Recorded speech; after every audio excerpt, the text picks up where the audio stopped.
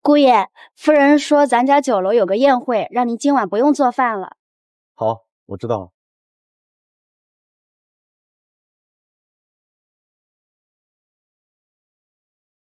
拜见太子殿下。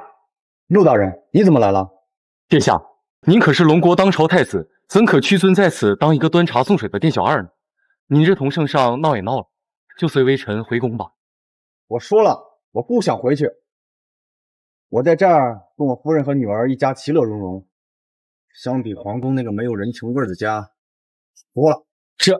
殿下，圣上知晓您还在闹脾气，特将龙国举世无双，更是积攒龙国百年昌盛气运的冰晶琉璃酒盏赐予您，指望您能速回宫中，继承圣上的皇权霸业。行，琉璃盏我收下来。你们先在云州安顿下来，等我处理完家事，再跟你们回皇宫继承皇位不迟。是，殿下。这是您的太子身份令牌和银票。这琉璃盏，你看，真是好物。正好卢哥甚是喜欢收集这些琉璃之物。陆渊，你派人直接送往夏家，我还要去接瑶瑶下学。好，我的身份你们不要暴露出去，等我自己和夫人慢慢解释，免得突然吓到她。是，殿下。莫海华，一会儿你将此物送往夏家，记住，此物珍贵非常，万不可出现任何差错。谨遵陆大人之命。太好了，我儿豪杰正城没有宝物，参加同学宴会充场面，这冰晶琉璃盏甚好。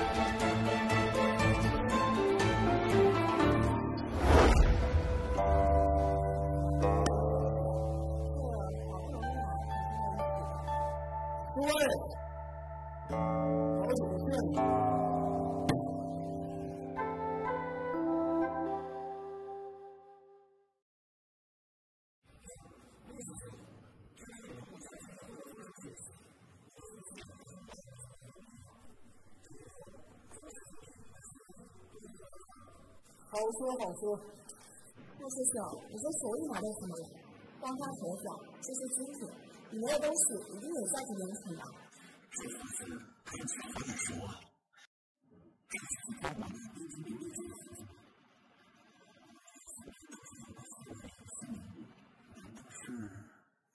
华小，你不知道，陆师兄现在可是人民龙国锦衣卫副前卫呢，手里拿的必是珍宝。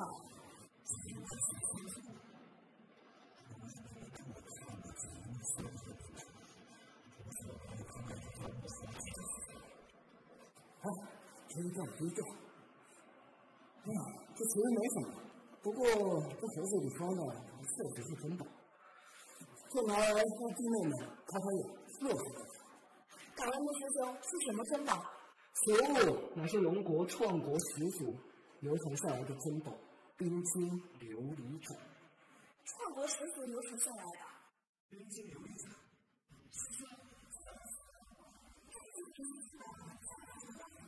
也没什么，我不是那几一位的护身户，就叫我公送上赏赐的。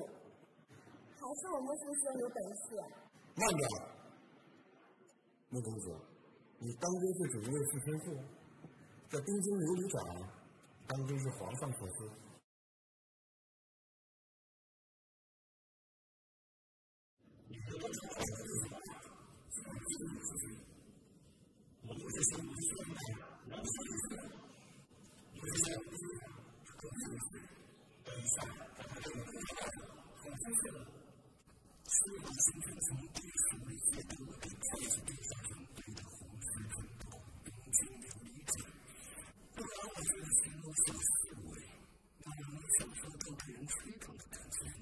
哎，别这样，大家都是同门师兄弟，不必这么见外。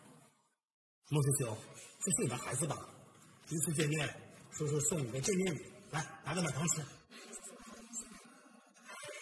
我就喜欢这种既聪明又伶俐的孩子。叔兄，你很厉害，你要不拿着，那是不给我面子。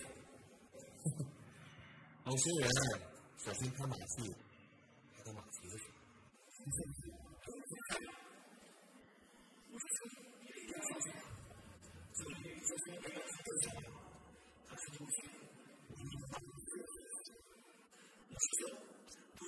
先把这个珍宝放到隔壁的桌子上，等我们吃完饭再好好谈。好说，好说。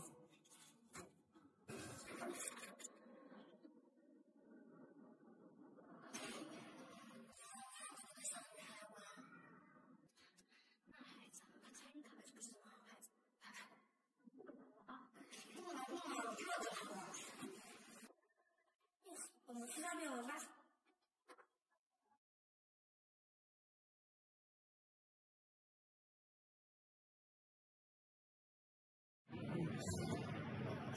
小孩子嘛，你爱怎么看？你们什么意思？我儿子带着你们出来的事啊，是你们这孩子上不去烧高香啊！你们还一副大声吃亏的样子，给谁看啊？夏月哥，你看看你现在过得什么样子？嫁的相都没什么本事不说，连个儿子都生不出。打算我啊，相公有本事，儿子还听话。你真以为你家相公是个靠谱的人？臭小子，这话你最好解释清楚，不然我跟你没完！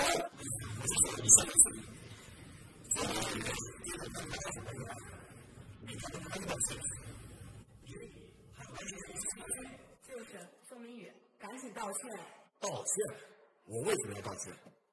我再问你一遍，这冰晶琉璃盏当真是你的？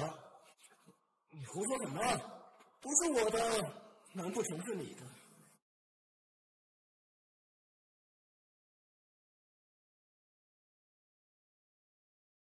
你哪有闯祸啊？不可放弃珍宝，冰晶琉璃盏！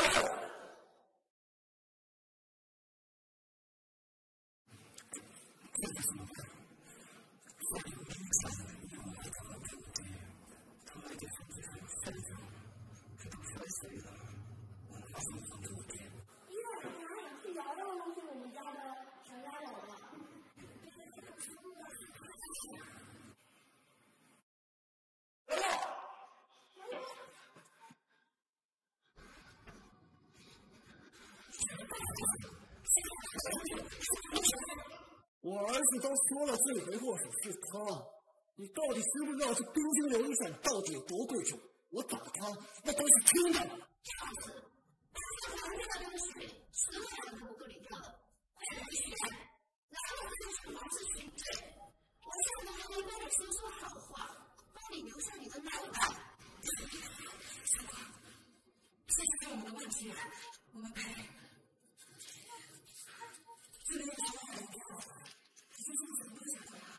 10万两银票就想了事，这只是龙国创国始祖留下的珍宝。你以为是一个破茶杯，大人不懂事，小孩也学管教。看，欠揍！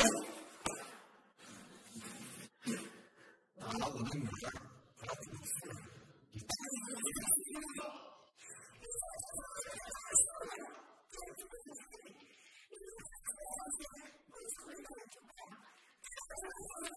小哥，你看看你长得好像你。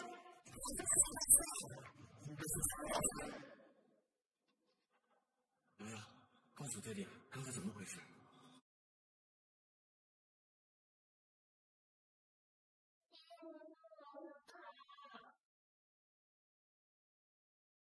你听见了？事实真相是你儿子污蔑我的女儿。你胡说！你们这些小人质，也是为了污蔑他人，就对你下面的这小二婶子，真是不漂亮。我女儿从来不会说谎，这就是这么大，我女儿根本就犯不是。我看你儿子倒是跟小的凳子上去，现在凳子上还有脚印，我们倒是可以对比一下，看看到底是谁拿的摔碎的。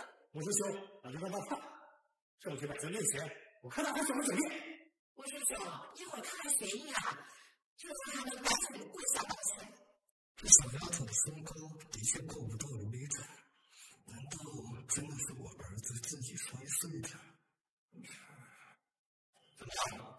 生气了？不说话了？是你女儿摔碎的，就是你女儿摔碎的，废话少说。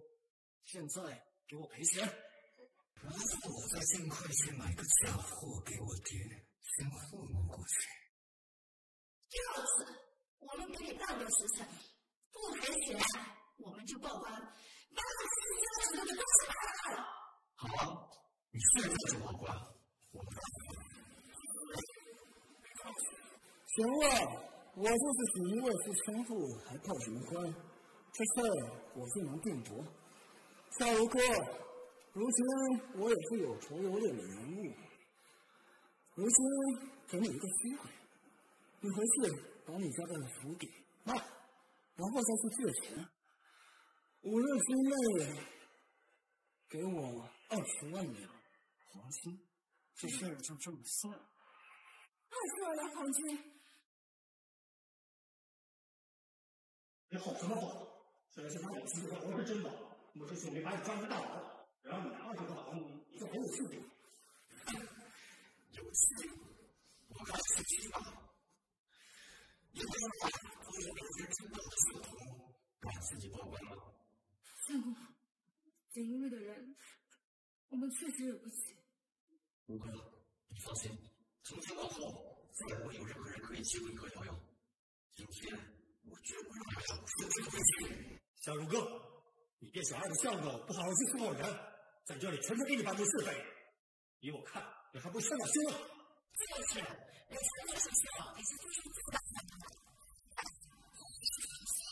你，夏如哥，看来给你机会你不要啊。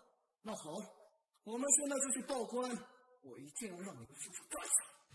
你不要在这种情做事，还是赶快想想，一会儿真相败露了，你该怎么办？胡言乱语什么？我是不是胡言乱语，你马上就知道了。你偷拿东京琉璃盏，又确定自己是福监护士，我已经让小四去报官了。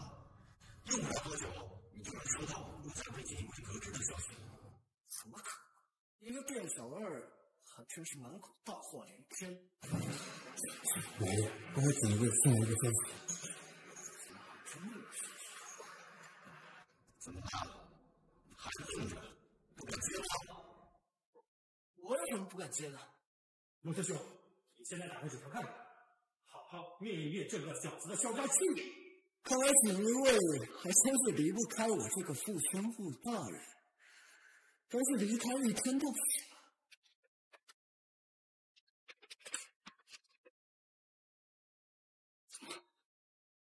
怎么会这样？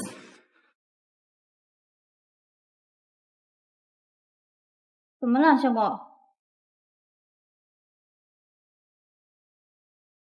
这怎么回事？你真的被革职了？这竟然真的被革职了？怎么回事？上面说你是普通小侍卫，不是护天护。怎么样？我说了，你会为你自己的行为付出代价。你一个店小二有什么好嚣张的？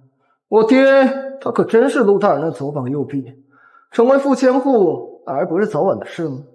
就算我现在被停职了，恢复原职也不过是我爹的一句话而已。哦，是吗？你爹不会叫穆海华吧？你怎么知道？我怎么知道的？你不用管。不过我告诉你，想让你爹给你求情，官复原职，简直是痴人说梦。我看啊，你就是嘴硬。现在我就去把我爹喊过来，让你看看什么叫实力。你立刻去把我爹找来，就说有一个不知死活的店小二欺负我，让他快马加鞭赶过来收拾他。另外，再把锦衣卫的陆指挥使请过来，镇官威。是。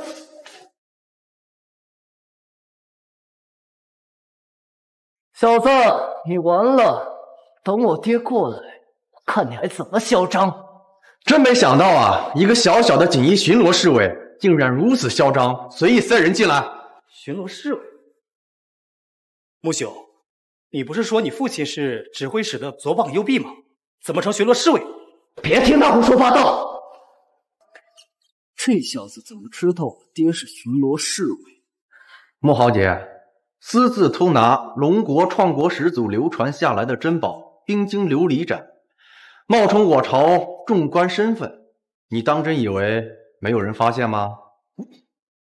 胡说八道！是谁欺负我儿？爹，就是他，他看不起我们锦衣卫。穆海华，你真是教育了一个好儿子呀！宗明宇，你如此不敬，你死定了！爹，你现在就把陆大人喊过来，我要让他好看。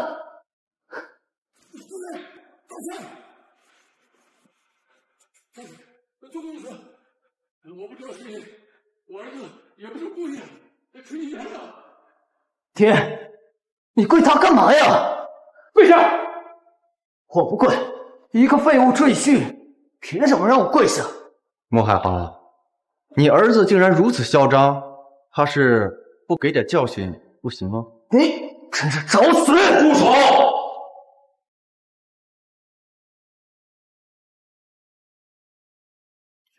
混账！竟敢偷盗宗公子送与夏家的冰晶琉璃盏，还敢对其不敬，是不是想死啊？那冰晶琉璃盏，竟然是宗明宇要送给夏如歌的。杜大人，我们知道错了，请你开恩吧，杜大人。求你开恩，都是我的错，我不该拿着这桶珍宝给我儿子来充两面啊！穆海华，皇室对你不薄吧？你竟然给自己的儿子以权谋私，你安的什么心？宗公子，对不起，我知道错了，我真知道错了，我跪下给宗公子道歉。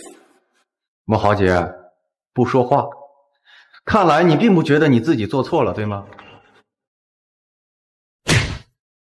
看来是教训的少了，来人，废了他收回！不要啊！我们知道错了，知道错了，给道歉，给宗公子道歉。对不起，我错了。错哪儿了？我不应该偷你的东西，还羞辱你。知道就好。还有，你是现在让你儿子说出刚才的真相，还是等我验明脚印是谁的？到底怎么回事？娘啊，好了，宝贝，你凶什么凶啊，周明宇？你别以为现在有人给你撑腰，你就可以随意的污蔑我儿。我儿子说了，摔碎珍宝的就是你女儿。你给我闭嘴！这是你的亲人，就是看到我儿子，他都不该得罪的人。爹，不是我说你，您这也太窝囊了吧？我们怎么能给一个废物赘婿道歉？你道歉！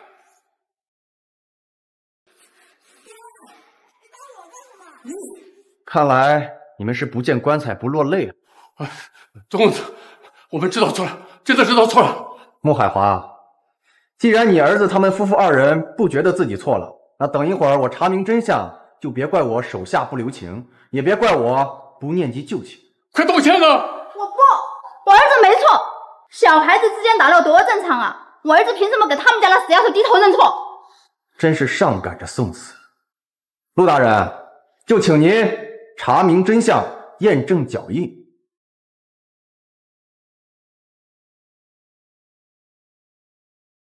我丑话说在前面，等一会儿查明真相，子不教，父之过。给你们机会道歉，你们不要，那就别怪我心狠手辣。你想干什么？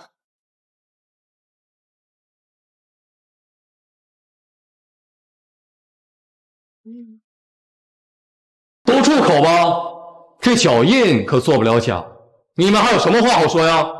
难道真是穆凡凡污蔑了瑶瑶？该死的，今天监察错对了，还是赶紧道歉，早点远离是非之地吧。宋明宇，如哥，我刚才哪里说的不对？你们千万别让我生气。我这还有事，我就先走了啊。对，我也有点事，我也先走了。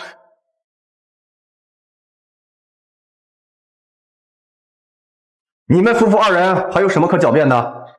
这小孩子之间开个玩笑，哎，你别当真啊。对，小孩子之间的玩笑。哼，开玩笑。你偷拿我要送给夫人的珍宝跟我招摇，还辱骂我们一家人，冤枉踢打我的女儿。现在这些事情用一句开玩笑就想接过，简直做你的春秋大梦！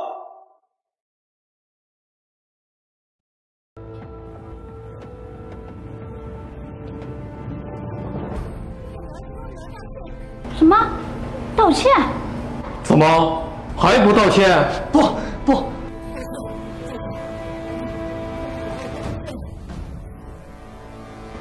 还不快滚！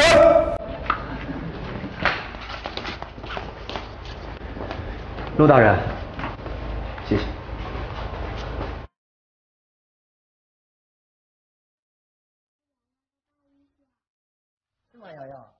以后瑶瑶要是受欺负了，就告诉爹爹，爹爹一定保护你。对了，相公，你怎么知道那边境琉璃盏是穆豪杰偷的呢？还有，那可是皇室珍宝，怎么会是你赠予我的呢？因为我是太子。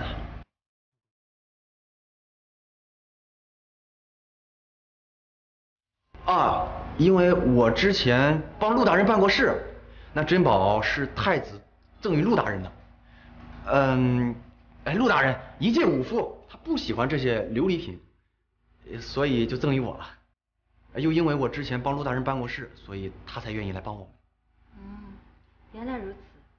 幸好杨过死，卢哥，你放心，我不光会好好保护你们，还会把你们带回宫里。你们今后可是我珍贵的防护和宝贝的公主。哦，对了，今日出门前，娘跟我说家里要来贵客，我们准备回去吧。好。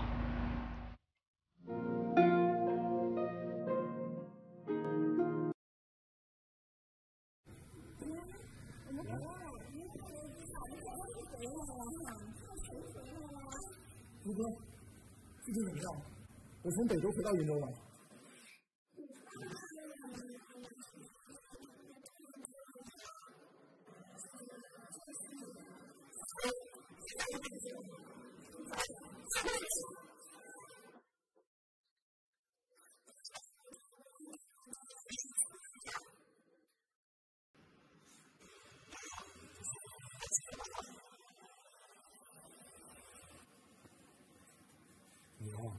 你能不能不要总是当着孩子的面这样对我？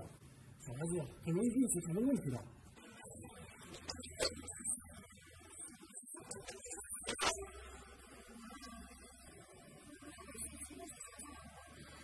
伯母，您消气，咱犯不着跟那种一穷二白的废物就去店小二生气。再说，如哥忙活了一天回到家中，看到家庭不和睦，很是心累的。你说呢，钟小二？这是我们家的家务事。顾公子没随便下手吧？第一次见面，我是顾庆哲，钟明宇，卢哥的相公。相公，我想你很快就不是了。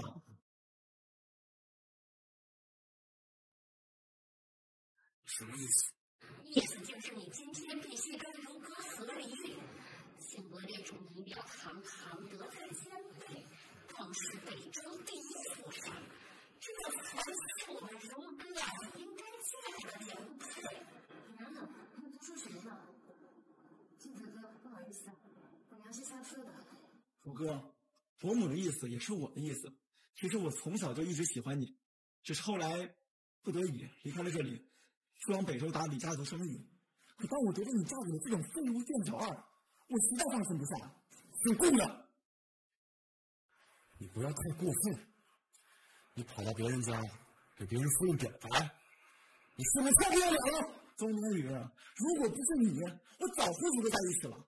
你一个废物店小二，吃如哥的住如哥的，你也不看看你自己，哪点配得上如哥？你。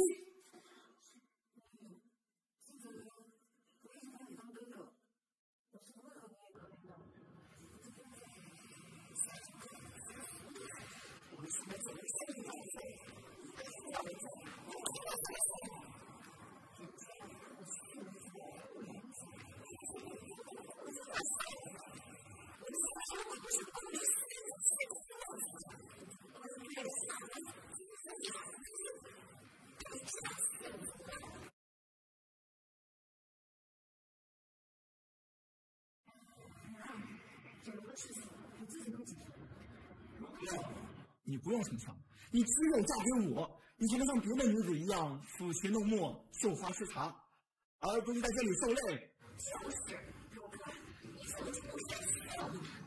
我知道你们最近酒楼生意很难做，有人恶意抢你们客人，还有人恶意找事情，更是有人把食材都垄断了。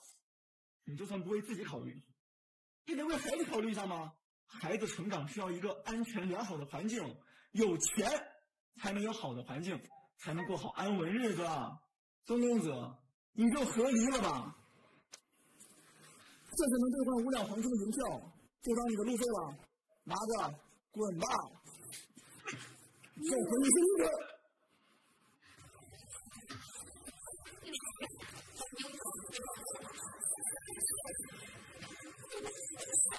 娘，我是如哥的相公，我是不会和如哥和离的。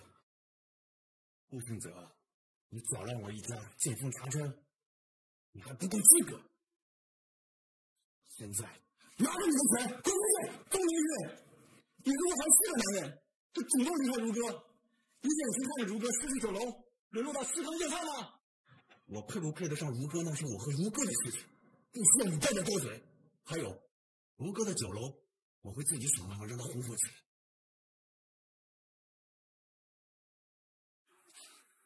钟明宇，你让他吹什么牛？如哥的酒楼因为买不到上等生猪肉，只能够全素食，云州上等的生猪肉全被恶意之人的人给偷了。现在能从北周把肉类调过来的，只有我顾顺泽。你是能斗得过恶意寻到肉类的商主，还是能把肉从北周调过来啊？还帮助他解决麻烦，大言不惭，不自量力，执迷不悟，冥顽不灵。那只能说，难道你不知道天外有天，天外有山，人外有人吗？朱哥，你现在看到了吧？他就是一个一无是处、爱说谎、说大话的男人。这种人就该马上跟他和离，不对，就该直接把他给休了。你不要太心机，瑶瑶不想没有爹。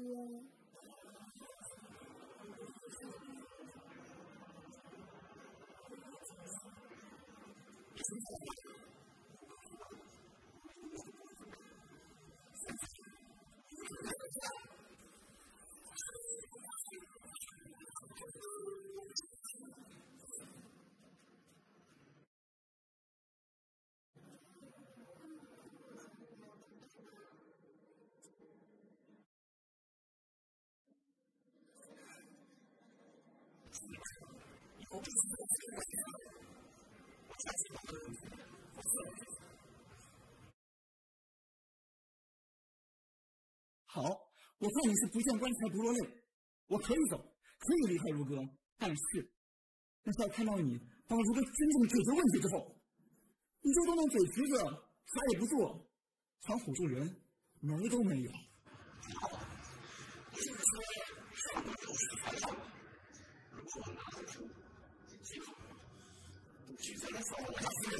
好，但是你拿不出，就必须马上宣誓和离，滚出云州，永远也不许回来。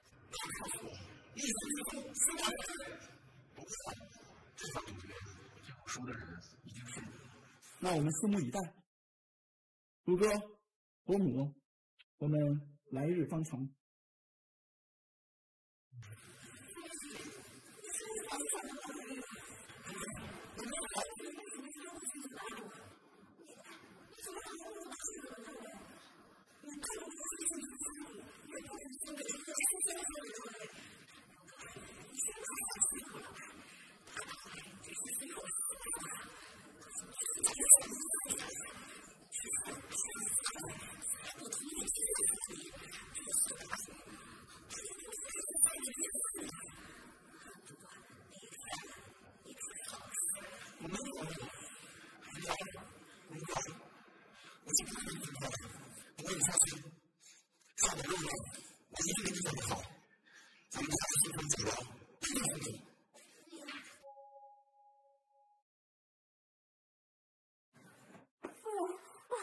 酒楼上面出现了纰漏，什么？又出现了纰漏？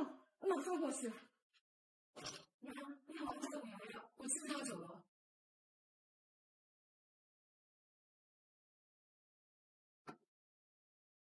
哼，刚才你不答应和离，但迟早也会离开如歌的。哼，还做这么一回。行了，去给瑶瑶我们家准备一碗饭菜，在我们家待上一天。就得给我们家做一天奴仆。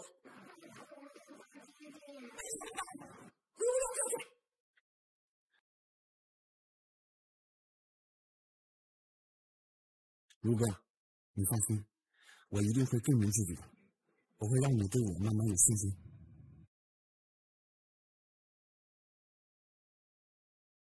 师爷，让陆大人准备好上等的肉食材料，送到我夫人的寿星酒楼。还有那些恶意欺负酒楼的人，都尽快给我处理了，对吧？还有北周顾家，也该给他找点事情做了，不然我看他们家大公主实在是闲，竟想办法抢别人家的夫人。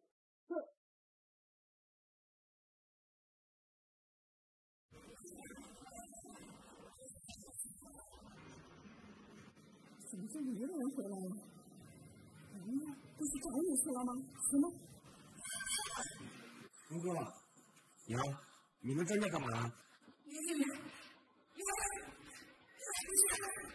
什么？怎么会不见呢？我走的时候还跟娘在家里呢。你还怪我了？没有娘，我没有怪你，我就想知道到底发生了什么事情。就是有一个妇人来说是酒楼采买的，他说接到你的命令，请瑶瑶去酒楼。什么？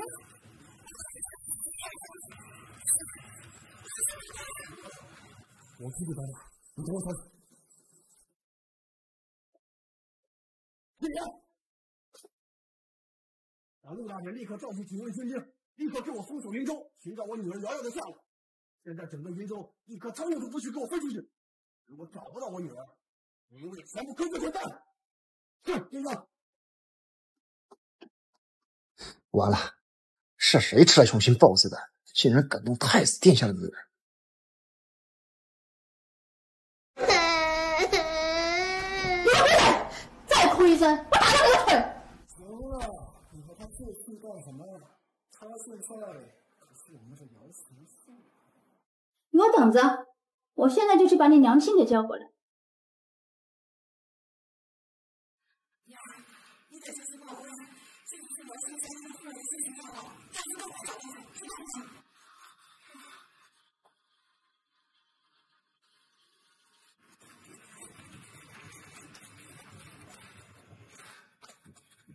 如果不想你女儿出事，便不许报官。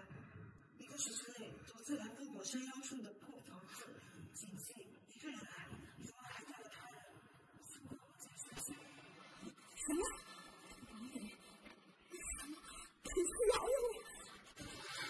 千万不怕，你就是证据。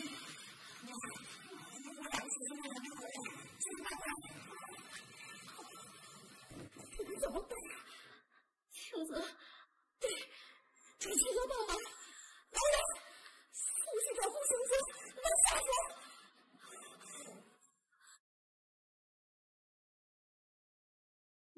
再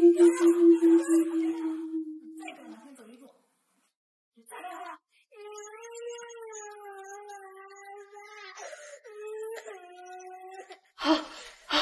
我不动，你们不要冲动。那你现在给我跪下！我跪，只要你们放过瑶瑶，叫我做什么都可以。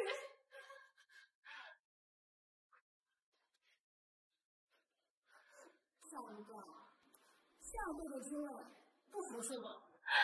你们想干什么？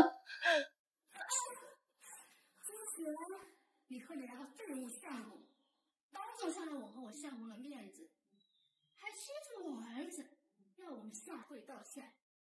你以为我们会就这么算吗？你们什么仇什么冤，冲我！我才叫你放过他。动不动他，那就要看看你道歉的诚意了。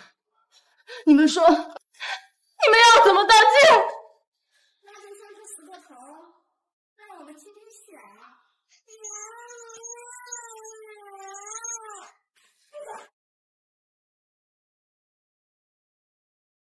住手！我哥，也要管，养这就赶紧回家。我哥，你放过他，你放过他。哎呀，不高兴，那我就跟你女儿一块肉，要弥补吧。不要，我哥。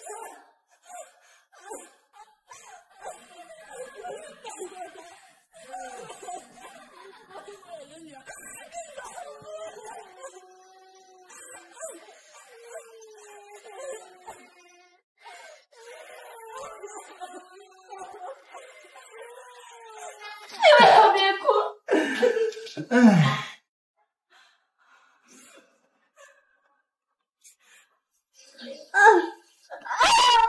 夏如哥，你怎么这样？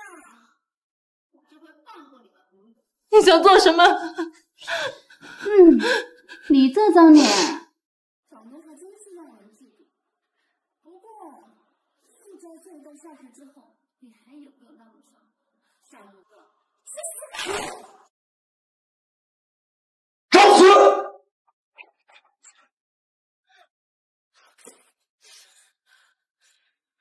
找死！我动我的女儿！宋明宇，你再敢动一下，我现在就杀了你女儿！不要！最好现在出手就行，对我女儿一根狠，让你后悔终生。你一个废物赘婿，真当我怕了你不成？这上回你还是在人家龙国锦衣卫陆大人那边做过事，就拿人情来给我使绊子。现在你的软肋在我手里，还以为我怕了你？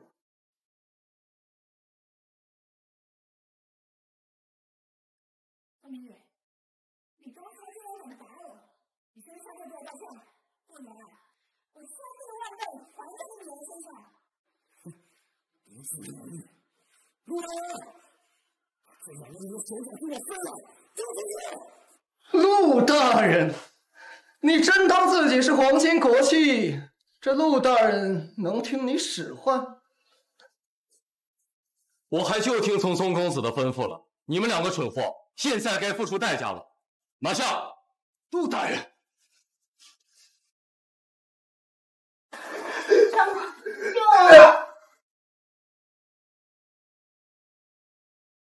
这就是你们的下场。如哥，我们回家。如哥，如哥，你没事吗？我们家如哥有事没事。我挑你的关系。你就这么照顾如哥的？你看他额头，不需要你一个外人在这指手画脚。住手！够了！你死吧！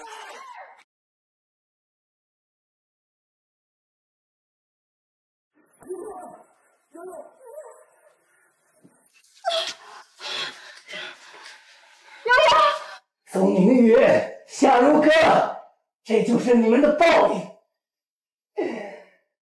今天我就算死，我也得拉一个垫背的。陆大人，把这个人给我废了，赶住龙国。是。吴庆泽，我女儿要是有个3长2短，我让你好看。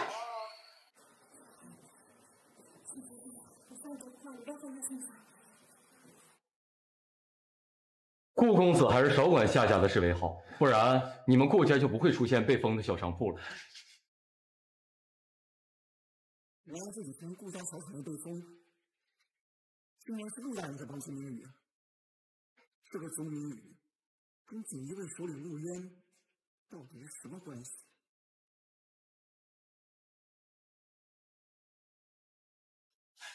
义女，快！我家女儿刚才撞伤了头，现在昏迷不醒，快让大夫救救她！是啊，我女儿还小，你救救她，她真的不能出事。哟，这不是夏如歌和他的废物赘婿吗？这里是医馆，需要救治的人很多，乖乖到后面排着队吧。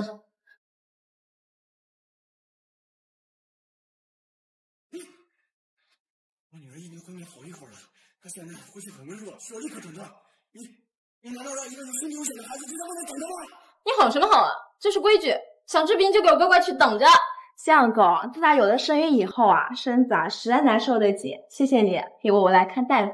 哎呀，宝贝儿啊，你来这是圣人应该做的。夏如歌、邹明宇，哟，还真是冤家路窄啊！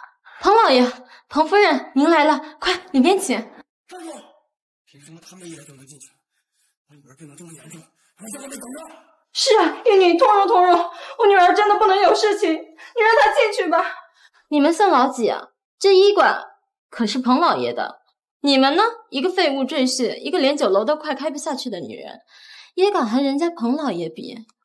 哎呀，如哥，你这是想进去给你们女儿看病啊？是啊，悠悠，你看在我们师叔同盟的份上，你救救我的孩子，让我们进去把人命关天啊！好啊。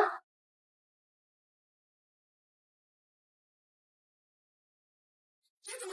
谢谢你，真的谢谢你，相公，快把我们女儿抱进去！太子，我答应帮你们，但这天下没有白掉馅饼的事。我家相公的名号也不是随便可以借用的。你说什么我们都答应你。老爷啊，我们让他们2个跪下给我们磕个头，好不好？只要你开心，怎么样都行。喂，你们俩是聋的吗？还不赶紧跪下！哼，怎么可能这么好心？哎呀，听你这口气，好像不太乐意呀。我们乐意，我们跪。邹明宇，你这个臭店小儿，好像不愿意下跪啊。那好啊，那就让他们在这等着吧。宝贝儿，我们进去让医生赶紧看看孩子怎么样了。走。我们乐意。你跪不跪？夫人，我。你跪不跪？我不想看着我女儿就这样送死。好，跪。我会让你们为你们自己的行为付出代价。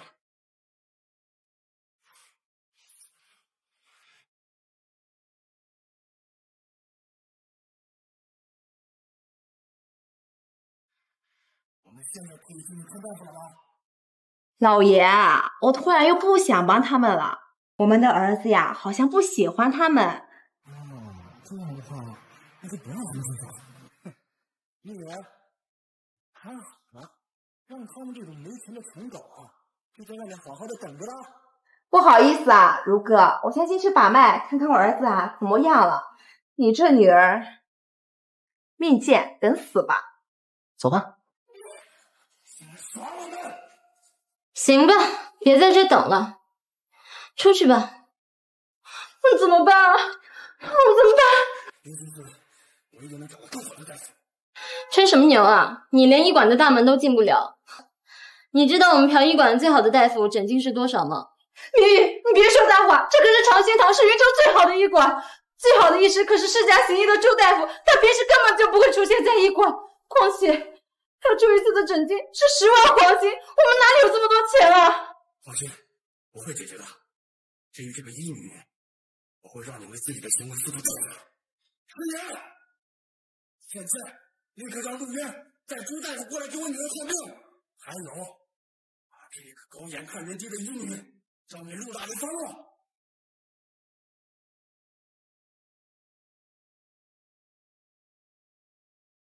你在这儿胡说八道什么呀？这四周又没有人，你是傻子吗？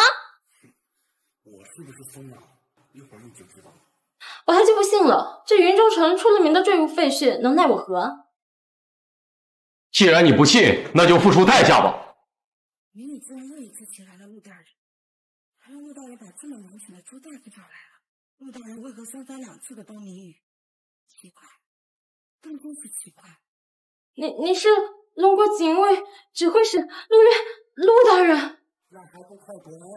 我错了，对不起，求求你们再给我一次机会。晚了，赶紧滚，不然打断你双腿。是，我走，对不起。宋公子，这位就是朱大夫，云州最著名的大夫。他就是我女儿，不敢，快送进去。虽然不知道这位曾公子是何来历，但是能和陆大人攀上关系，肯定不简单，一定要尽心尽力的。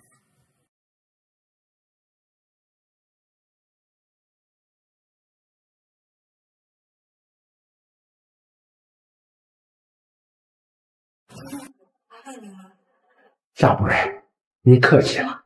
住手！谁允许你给他们治病的？小看你们了啊！夏如哥，你和这废物还挺有本事的嘛，居然还真进来了。程少爷，你们怎么在这儿？老爷，这大夫是不是你们医馆的？不许给他们看病。之前夏如哥、宗明宇没少给我脸色欺负我，那个时候还不认识你，我实在太可怜了。哎呀，好，哎呀，他们敢欺负我的新仙家，我定让他们好看。朱大夫，你走吧，这里不需要大夫了。你们两个执意要捣乱是吧？刚才是我没有时间跟你们算账，以你们刚才的所作所为，早就没命了。老爷，你看他还凶我。你既然敢凶我的女儿，你是不是不想活了？我告诉你，我爹可是龙国6部总督，你跟我对着干，活腻了吧你？你是6部总督彭大人的儿子，子不教，父之过。看来我该回宫清理一下垃圾了。回什么宫啊？说什么胡话呢？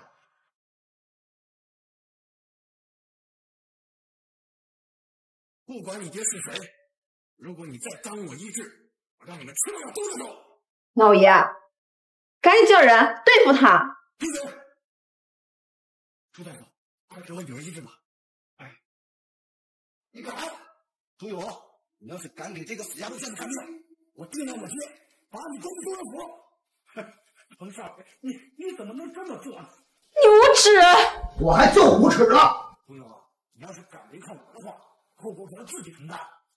让你孔女一身好医术，却只能在大牢里面度过。你这种威胁人的小伎俩，你们都使得出来了。你们两个可真是小人！哼！朱大夫，识相的话，现在赶紧走，千万别逼我啊！不要，朱大夫，我求求你，救救我女儿！你要是得罪了彭家，在这云州恐怕再也待不下去了，下半辈子就在大牢里过吧。朱大夫，你放心去，我保你，我不但不会让你坐大牢，还会赠你黄金100万呢。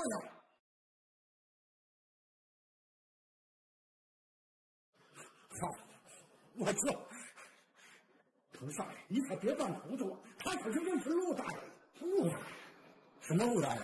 就是龙国锦衣卫首领陆渊。朱大夫，那个钱别被他骗了，他就是个一无是处的废物。陆大人只不过是看在人情上才出过几次面而已。此话当真？哦，这样啊。行了，说了不许支持不许救，赶紧跑。夏如哥，今天我老子来了，也别想救你的女儿。不行，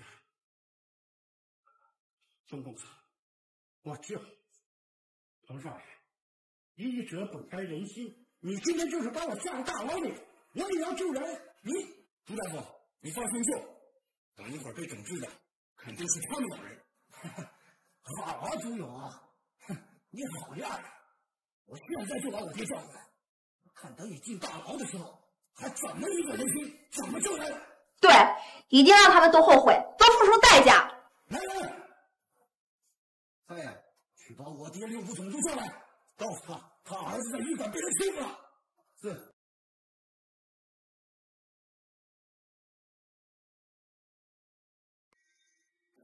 只有我，只有等我爹回来，我看你们还能不能这么嚣张。就是啊，现在识相点，说不定还能留你一条活路。自负之人一般都是被自己害死的。好啊，等你爹来了，我看你爹到底会站在哪一边。朱大夫，我女儿怎么样了？对千金从外国上来看无大碍，就是精神上受到了点刺激，可能是精神压力太大和撞击后导致的深度睡眠。不过是暂时的，会好起来的。那就好，那就好。朱勇啊，你既然执意要站在他们那边，那你可要自己承担后果。现在道歉什么的可都没用了。你帮我看看是哪个不识好歹的，竟敢欺负我六朝总督的儿子！爹，您终于来了，就是他，他竟然不把你放在眼里，你知道吗？而且，他这个废物，他还打我，简直是狂妄至极啊！总督大人，我相公不是有意为之，实在是救女心切，还望您见谅。啊呸！什么救女心切啊？分明是我爹来了，现在想起来道歉了，那就赶紧跪下磕头道歉。就是我们老爷什么时候心情好了，你们什么时候就不用再磕了。彭总督，你当真不认识我了吗？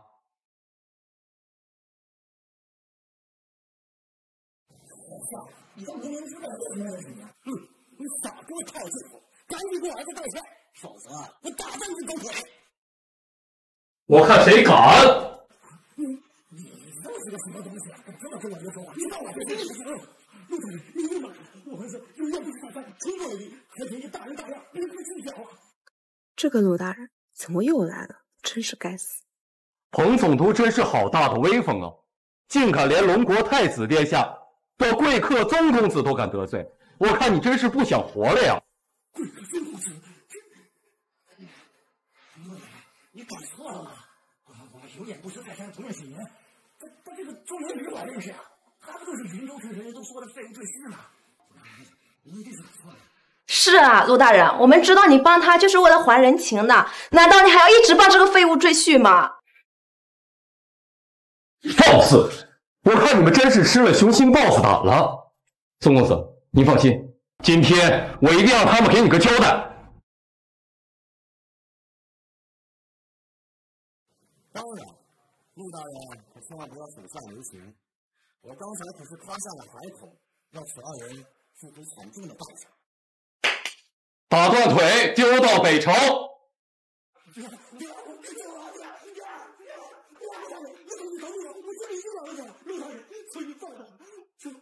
彭总督，你好像求错对象了。宋公子，我教子无方，不小心的冲到了你，还请您放过他吧，我就这一个儿子呀！你儿子利用权势，不把我女儿的命当命，你心疼你的儿子，难道我就不心疼我的女儿了吗？动手！不要！彭总督，你本是六部总督，官位实权都比我大得多，为何见到我如此害怕？哦，难道你是得到了圣上要给你革职的消息了？你的今天都是你和你儿子咎由自取，仗势欺人可不是什么好事儿，好好回去反思吧。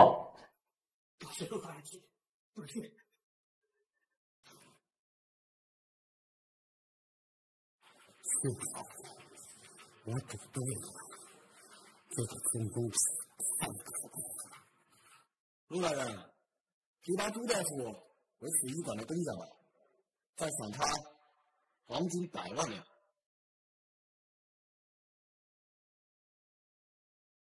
是，我马上去给你。哎呀，我发财了！谢谢宗公子，从此以后我免费行医。对啊，这件事我们马上就去。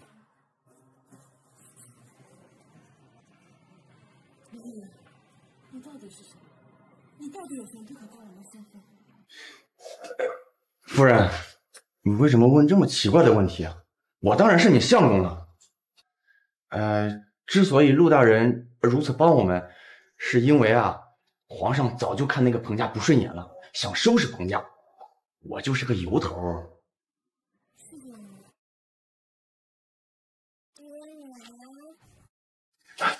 女儿醒了。那你没事吧？师傅有没有什么不舒服？快告诉我。你放心吧，瑶瑶已经没事了。没事就好。瑶瑶，以后爹爹再也不允许这种事情发生了。不好了，夫人，您快去酒楼一趟吧。其他几个酒楼掌柜来闹事，说要让您关店。什么？我这就过去。明宇，你好好照顾女儿，我去一趟酒楼。怎么会突然闹事呢？宋公子，事情都已经办妥。瑶瑶，等一会儿你和陆叔父待在这儿，等爹爹和娘回来好不好？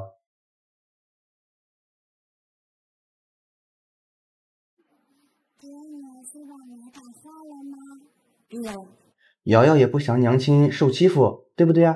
爹告诉我说乖乖的。陆大人，瑶瑶就先交给你了，一定要照顾好她。对，殿下，你放心。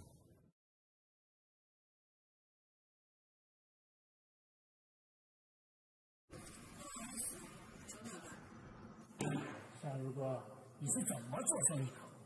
这可是你爹的心血，你就是这么精明的。酒楼里竟然全都是素菜，传出去让人笑掉大牙。我看不如早点关门算了。这么好的酒楼，你不但赚不到钱，还占着茅坑不拉屎。依我看，你的妇道人家哪里会做什么生意？不让你吃一碗卖给我能让他红火起来。这个东西问我夏掌柜呀，要不是你们两位把顶级肉类材料买断，我们酒楼也不会只卖素食生鱼菜。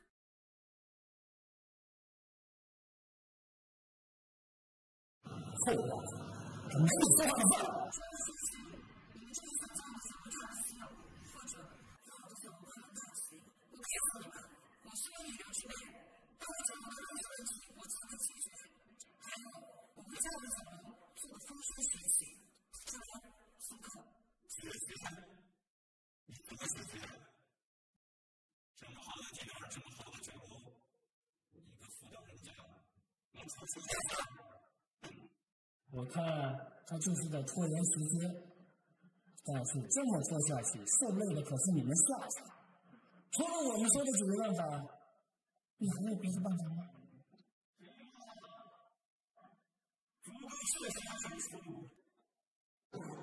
你是北周一世方会上。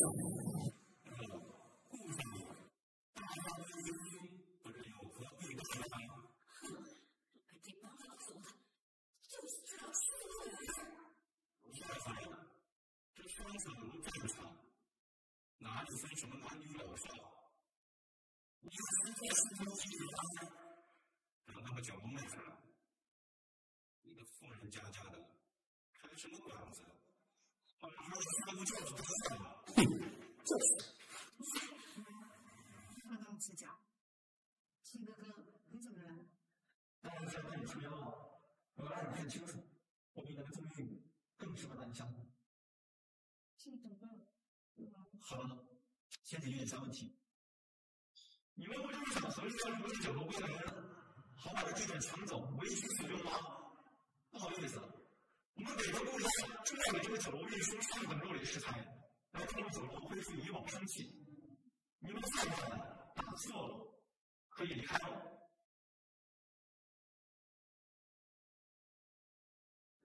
什么？你说的是真的？陆少爷，你可不能耍我们君子无序呀！你不能为了一个女人大混战，从北周运肉到云州，要解决肉不腐烂的问题，可是极为困难的。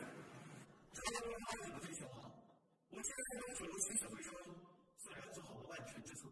九哥，你听听，庆泽对你多好啊！上次那个邹小二说是帮你解决问题，他解决在哪儿了？这次回家抓紧把那个宗英女休了，庆泽才是你的良配。陆哥，你放心，酒楼的问题不会解决。慢着，王掌柜，这还有什么疑问？就算顾少爷要替下掌柜出头，这么好的酒楼，这么好的地段，交给一个富老人家，终究不妥吧？当然要做生意的，我看啊，要互相帮助，互相扶持。你每月给我们3万两白银，我们帮你带客人，怎么样？什么？我没听错，我们下两回答应顾少爷帮忙，你们就想来分一杯羹，这些都是为难我们掌柜的，你们还真是不要脸！闭嘴，没你说话的事儿。你们实在是狮子大张口，没有庆哥哥帮忙，客人不是问题，不用你们推送。这话可不能这么说。俗话说得好，送佛送到西，帮人帮到底。万一你们客源上不来，那不白白浪费了顾大少的一番心血吗？是。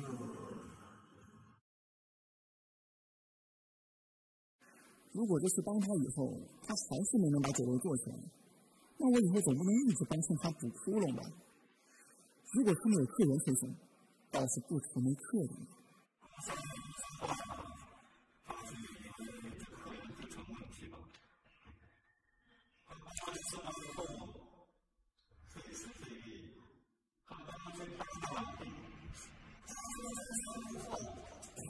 成不了。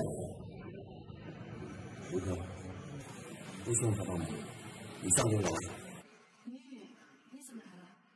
我不相信你，来看看。幸好来了，不然还真不知道某些人的脸居然厚到如此深。终于，我早就说过，你还想我吗？解决麻烦的这个问题，就干着他。我和卢哥是不会分开的，你就死了这条心。还有，我家酒楼的问题我自会解决，别忘上次我们的赌约。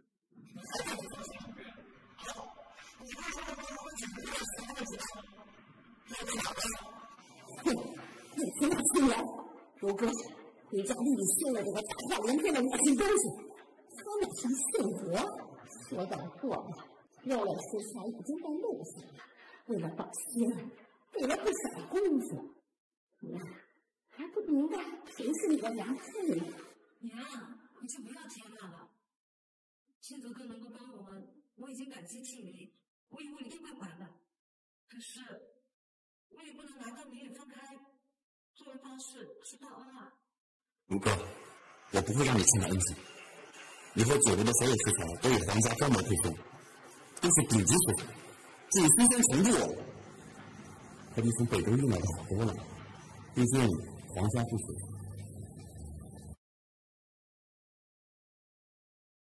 生意没你，你不过是个臭豆小孩，你凭什么承认自己能让皇家给这破酒楼送食材？还能吃出那些话？相信他，还不如相信母猪会上树呢。哼，不相信是吧？那我证明给你们看。但是你们记住了，食材送到的时候，就是你们分店被赶出云州的时候。我周明宇可不允许你们蓄意欺负我家夫人之后，还能安然无事。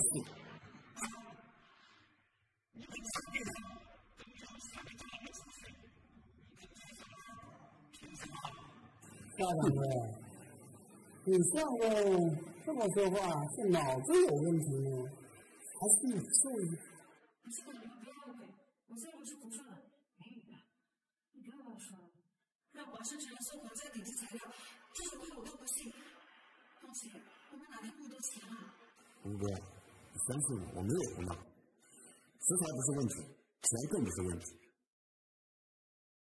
放心，食材马上就到了。至于顾公子，你费尽心思弄来的小恩小惠食材，请你收回去，我们不需要。这是能兑换50万两黄金的辛苦费，你收着。这是你自己说的。等得到，陆大人马上就送来。这相公，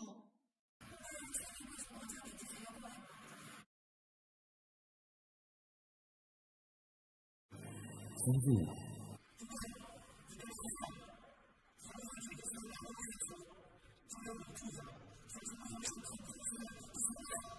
顾公子，你不行，不代表别人也不行。难道你真的能做到？当然，皇室第一食材到。肖掌柜，特赴锦衣指挥使陆大人之命，以后每天都会为您送来顶级食材。今日的食材，我已命手下直接送往厨房。太子殿下更祝您生意兴隆，财源广进。这真的送了皇家的食材了。如哥，你看，有没有看见？这竟然真的送来了，这不可能！怎么了，顾公子？怎么会这样？你竟然真的办到！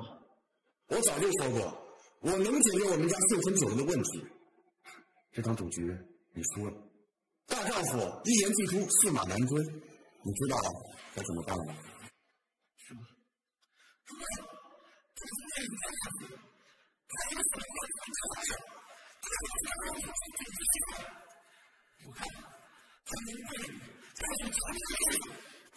女儿，你可不能上当受骗啊！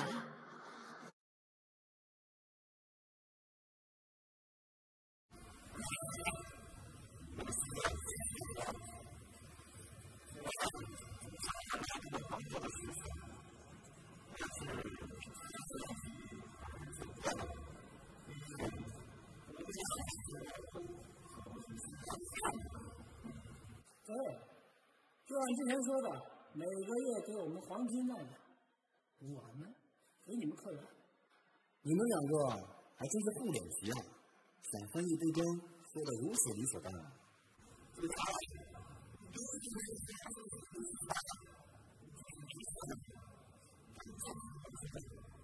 我说过，我会彻底解决对我家夫人酒楼虎视眈眈的人。你们两个竟然如此不会做人，真以为我拿你们没有办法吗？你说呢？你们二人瞒着如歌，私自囊收整个云州的肉类，然后高价卖给所需之人，真以为没有人知道？你们这是触犯当朝律法的。是不是？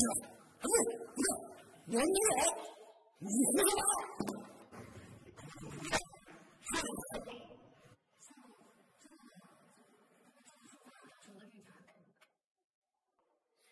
我已经收集了他们的人证物证，并交由锦衣卫陆大人。想必过不了多久，他们两个就要被宗人府拉去发落了。到时候，咱们的秀春酒楼必定红红火火，没有人阻碍我们。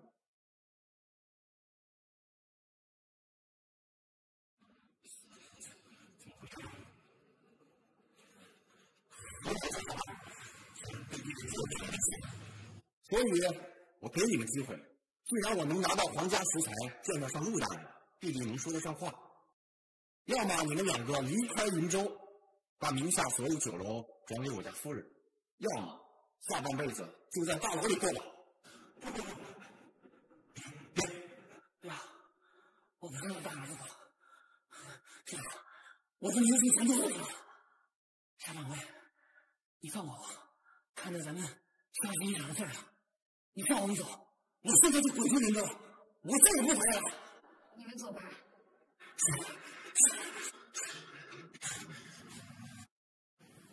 这宗明宇真的只是一个普通的税务救市吗？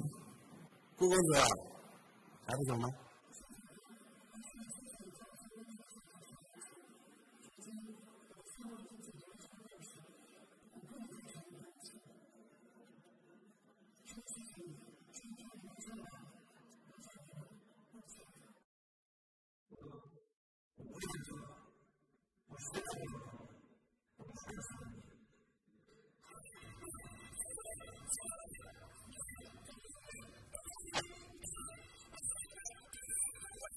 娘，明明是我解决了酒楼的问题，为什么你咱们总是看不见我呢？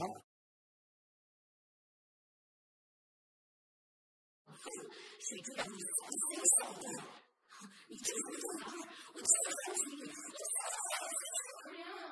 你不是总是真看不见吗？他是很不错，很努力了。如果你真的给我点迷惑，感到我心里边最正义的女婿，这样行吗？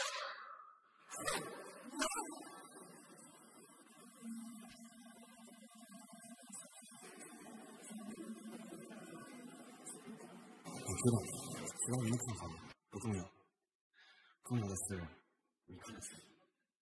我从来没有看不起你们。知道。还有这些防卫手环都是精心打白的，你可千万不要误会，我没有背叛你。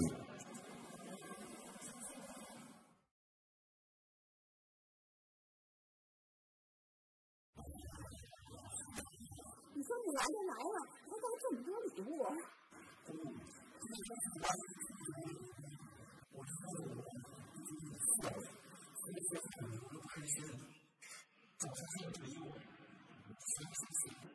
庆泽，你放心，我会帮你一起跟如哥的。如哥这孩子，他就是认死理。我相信，只要你不放弃，迟早如哥会看到你的好。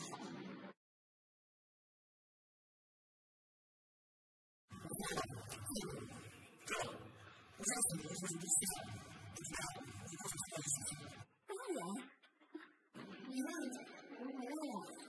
如哥，你这丫头，干嘛总躲着庆泽不见呢？庆泽想请我们去吃饭，快收拾收拾，走吧。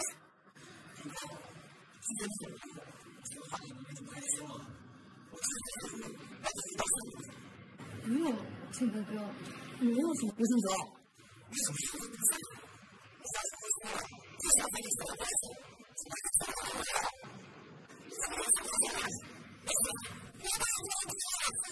别你这是说什么呀？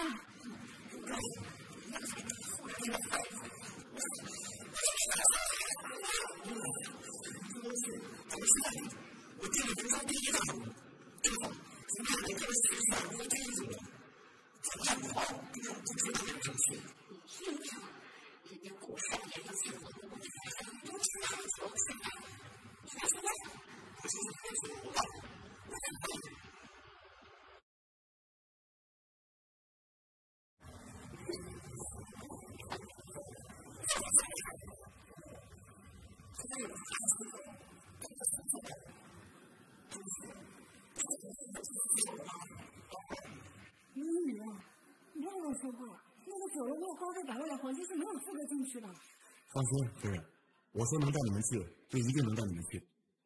正好，我们一家也没有在外面吃过饭。来呀，今天爹爹带你出去吃大餐，好吗？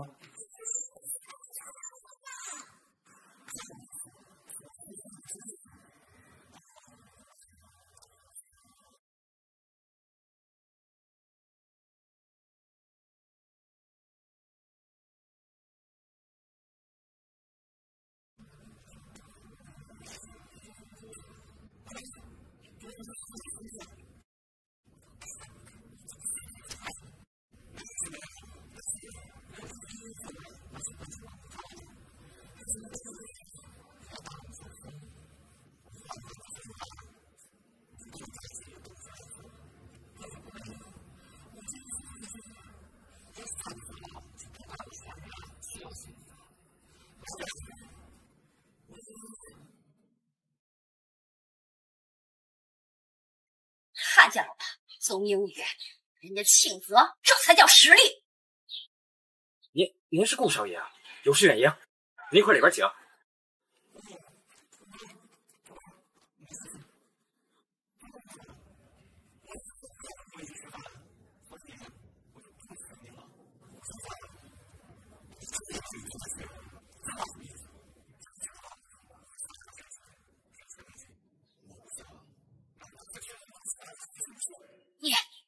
吴哥，你听听，这个宗明宇简直就是个神经病！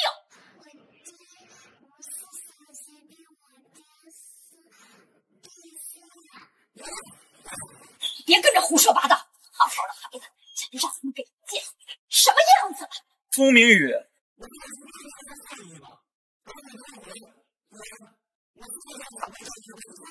是顾少爷，今天陆大人也在我们店里。我肯定会放他这种货色进我们店里去碍眼。我现在就叫人把他腿打断，再丢出去。陆渊也在。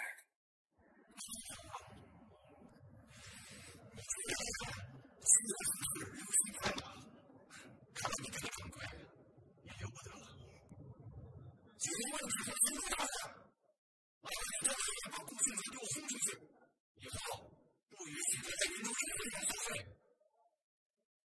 至于这个掌柜的，要丢出名声的。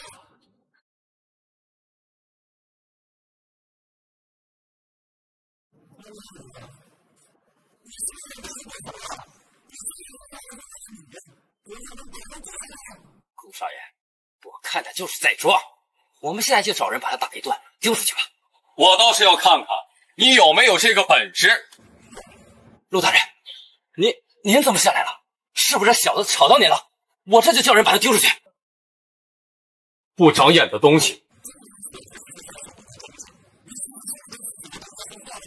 什么？他是少东家？这怎么可能？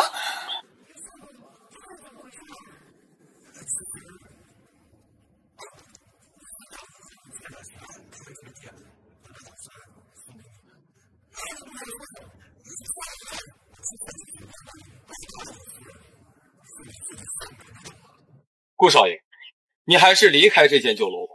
哦，不对，是离开云州，不要再回云州，否则一定会挨打。还是赶快离开的好。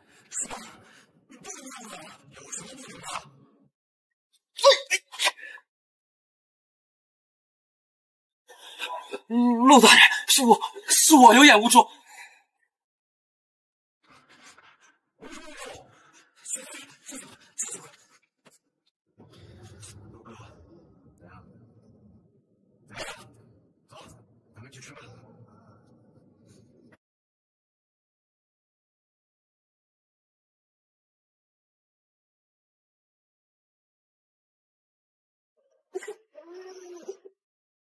夏瑶瑶，你怎么可以打人呢？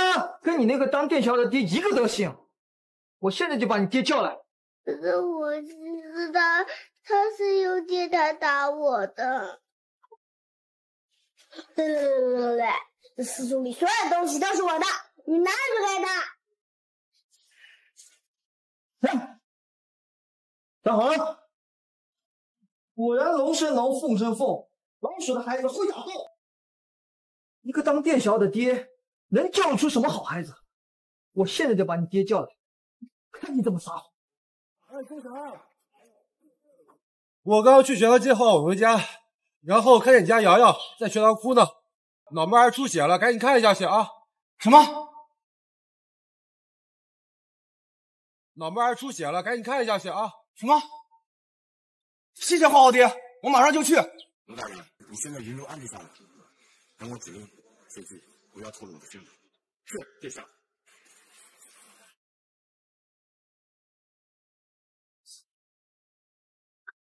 莫先生，能不能给瑶瑶擦点瑶瑶头好疼？你爹只是个端茶倒水的店小二，况且是一个废物赘婿，有什么资格让你擦？一个小丫头片子不好好上学，祸害什么人呢？瑶瑶，爹爹，莫先生，你怎么能推我女儿呢？你哪只眼睛看到我推她了？莫不是伺候人把眼睛给伺候瞎了？忍忍啊！我只是让她走开，都这么大了，不会走路摔了一跤，跟我有什么关系？你什么你？我不妨告诉你，你们摊上大事了。你们知道他是谁吗？他可是云州孟知府的儿子。你们的宝贝女儿把他给打了。我呢，已经叫人通知孟大人了，一会儿看你这个店小二怎么和孟大人解释。爹爹，我没有，是他先抢我爹打，我没有打他，他自己摔倒的。瑶瑶放心，爹爹相信你。莫先生，你查清楚这件事情了吗？我女儿很乖，从来不抢别人东西。我要求询问人证，上课期间应该有很多孩子都看到了事实的真相。哎，你是在质疑我了？况且你一个店小二，有什么资格去咨询这里的所有小孩？我只是不相信一个只会按身份地位来论对错的人，更何况我的身份还轮不到你来指手画脚。我不妨再告诉你，没有证人就别在这废话。一个靠女人养家的赘婿，我是不会怕你的。老公，你没事吧？告诉你啊，谁打了你？娘，就是他推的我，你看我的手都摔破了。好你个小贱蹄子，我就是打我儿子，你看不打你？事情没有搞清楚，凭什么打我女儿？知府夫人，你没事吧？钟小二，你活腻了是吧？啊！知府夫人，你也敢推人？瑶没事吧？怎么了？没事，夫人。现在事情还没有搞清楚。啊，你就是那个小贱蹄子的娘是吧？啊，你女儿动了手打了我儿子，你相公现在还推了我，今儿什么也别说了，立刻赔偿300两，1分都不能少。什么？300两？对，而且还得立刻给我儿子下跪道歉。下跪，挑战，真以为我们是好欺负的吗？怎么，不服气呀？秉承的家庭还不知道吗？当娘的就是一个小家族不受宠的女儿，哎呀，开了一个不赚钱的破酒楼，当爹的就是一个靠女人养家的废物店小二，这种家庭能教育出什么好孩子？说话不要太过分！怎么，不服气呀？一个小丫头片子，不好好在家学习如何怎么给别人当下，还跑来上什么学堂？没想到，堂堂的知府夫人竟然如此迂腐！你敢羞辱我，你的赔偿就这个呀！别胡闹，孟夫人，如果是我女儿犯的错，我们定当赔偿。但是让我们女儿下跪就算了，小孩子打闹很正常。正常？像你们这种下等人，能跟我儿子上一个贵族学校，那简直是烧了高香了！不感恩还动手打人，必须下跪道歉！卢高，受伤害的是我们的女儿，我们不能道歉，更不会赔偿。好啊，不道歉是吧？那我就派人立刻通知我将我孟知府来封了你们夏家酒楼。孟夫人，您消消气。相公，我们的酒楼真有起色，还得靠它维持生计，不能被封了。孟夫人，小孩子不懂事，我替我女儿向你儿子道歉。等等，你女儿犯的错就该你女儿道歉。娘，我真的没有对他先抢我念台，还打了我。哎呀，放心，今天我们不会道歉，爹爹一定给你做主。夏如哥，你确定放任你这废物丈夫撒泼不道歉是不是？孟夫人，要不我们问问其他的孩子，也算是个人证。既然我女儿说了她没有推人，那就没有，我相信她。莫先生，把其他孩子叫出来提供证词吧，让我们大家一起听听事实真相到底是什么。你们这些人压根儿就没把我相公孟知府放在眼里。我儿子说了是你女儿推的，就是你女儿推的，还查什么查？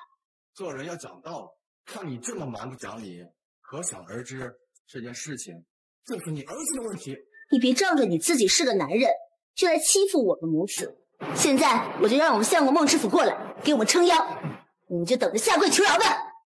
看来这次酒楼一定会被封了。来人！是夫人。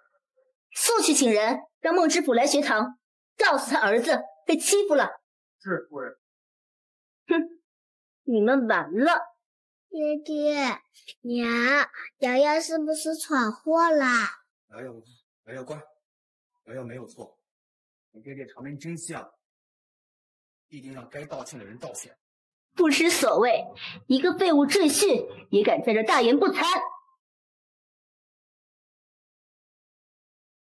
我劝你们啊，还是识相点，给孟夫人、孟小强道歉，不然一会儿啊，哭都来不及。本府倒想看看，是谁这么大胆，居然敢欺负本府的儿子！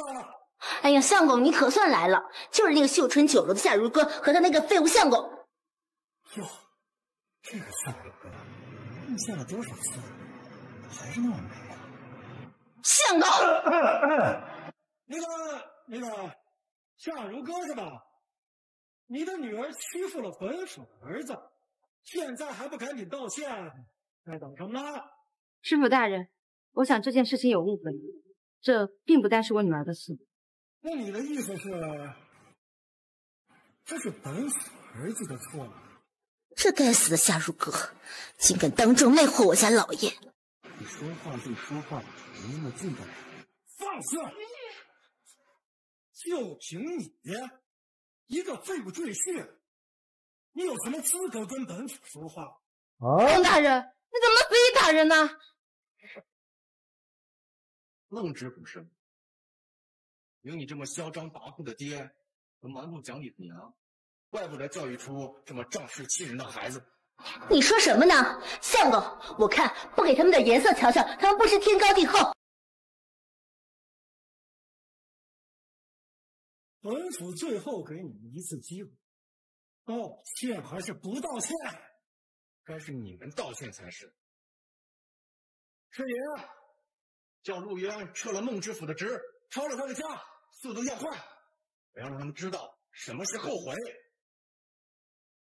一会儿你们可别……本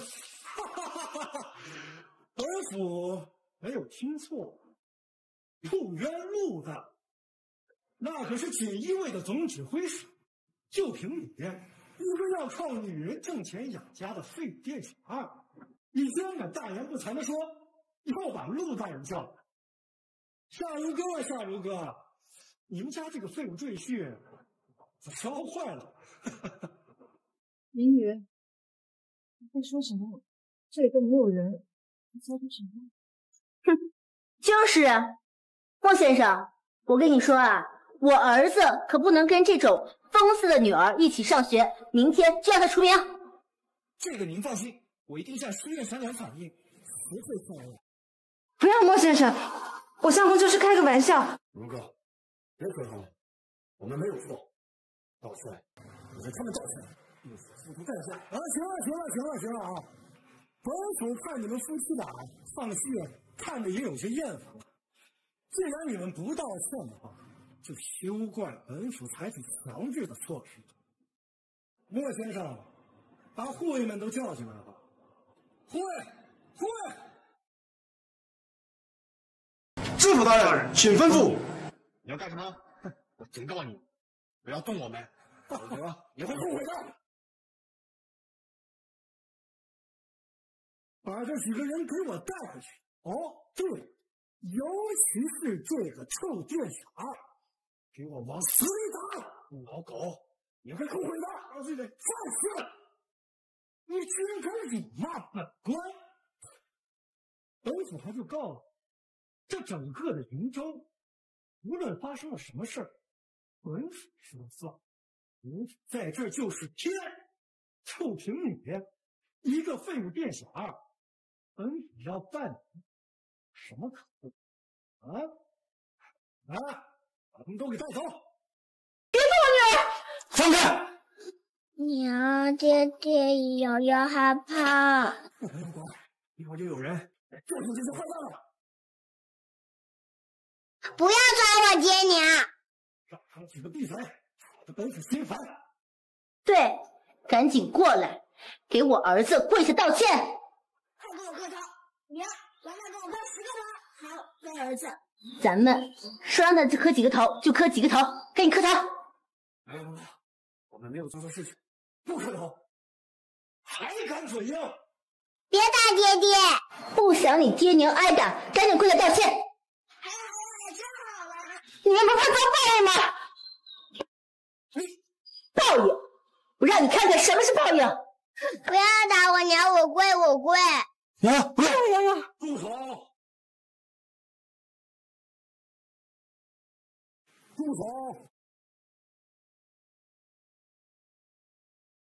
没事了。您是锦衣卫指挥使陆大人。大人，您不会真的是这个废物赘婿叫来的吧？蠢货，连宗公子都敢违背，我看你就回去了吧。不是，那宗明宇他不就是一个废物赘婿吗？说话注意分寸。墨子叔，学堂其他未被接走的孩子呢？是，我马上叫人带来。来人，去把流堂的平民叫来。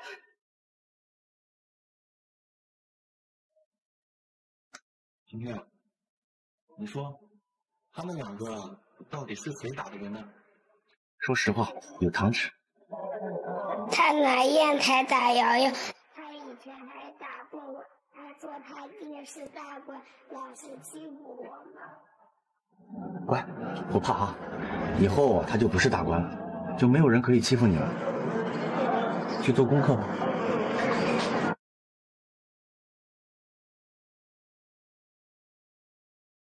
你现在知道是谁打的人了吗？知道了。是我叫什么放，出于管教，道歉。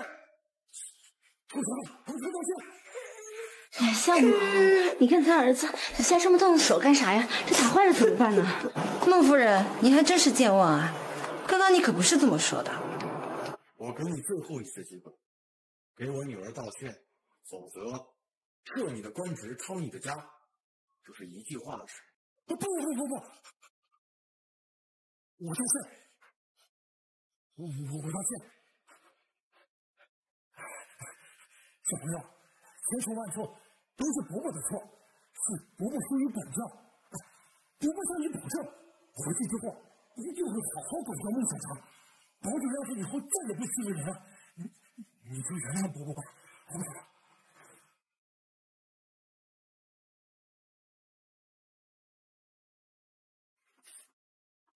对不起，我不该打你。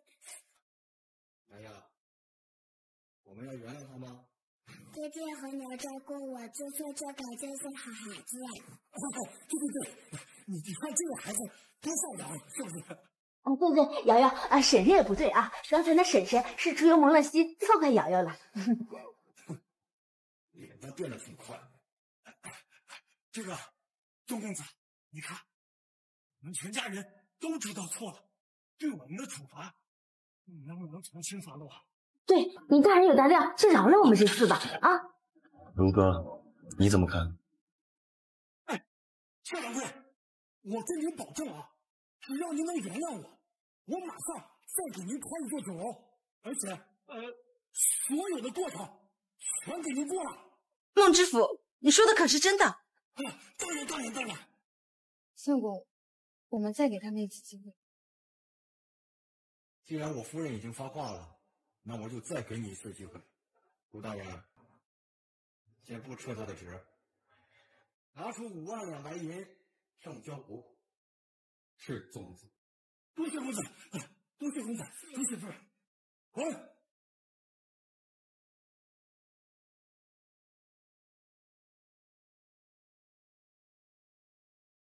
墨子说：“对不起，我希望你自己滚出书院，不让我再看见你。”好，我这就离开。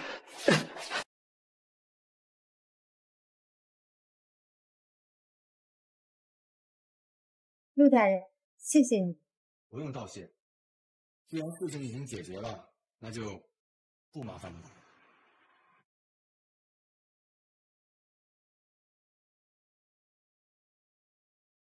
相公，你是怎么认识陆大人的？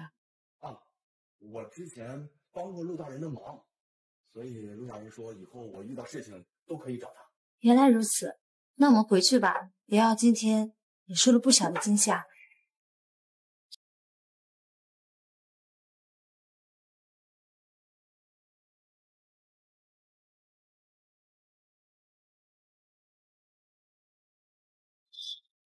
真是混账！本府居然被这个废物给骗了！我就说凭他一个赘婿，怎么可能有这么大的能耐？相公，我们今天就这么认栽吗？怎么可能就这么算了？今日之耻，来日必定要百倍奉还！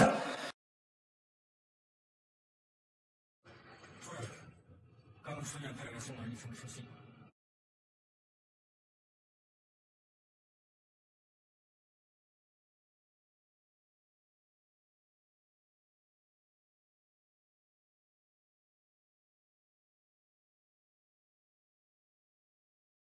怎么了？明日书院有一场家长交流雅集，让我们务必去，同大家一起交流教育感悟。夏如歌、邹明宇怎么敢来？一定让你付出代价。交流雅集，你肯定没有时间复习吧？爹爹和娘不能一起输吗？我猜也是，像何勇和他们的爹爹和娘都会去的。好，娘和弟弟一起去，好不好？哥哥们太好了。你不在酒楼的话，可以吗？会不会影响酒楼的生意？没事，上次书院的事情也让我深刻的感悟到了，我陪伴瑶瑶的时间确实太少了。好，既然你都这么说了，那我们就一起去。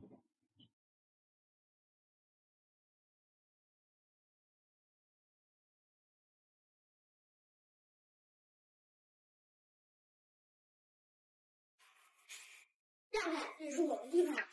这明明是我的地盘。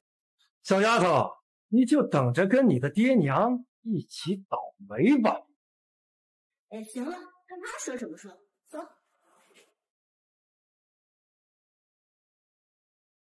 孟知府，今天能见到您，真是三生有幸呀！是啊，孟夫人，您真是越来越年轻漂亮了呢。您过奖了。不过呢，我们孟家呢，确实是大户人家，随随便便的胭脂水粉呢，都是几百两起步的，我年轻也正常。孟知府，孟夫人，今天咱们雅集结束，一定要聚一聚。孟知府一定要赏脸呀！哈哈，好说好说，这是啊，两位请坐。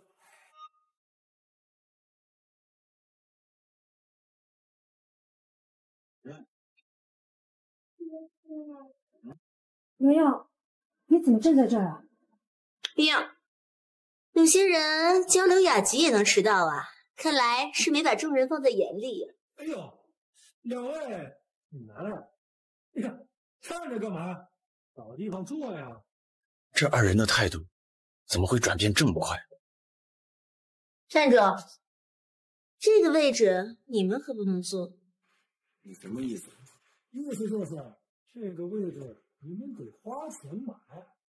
我可告诉你啊，今天的交流雅集来的都是我们这些有头有脸的大人。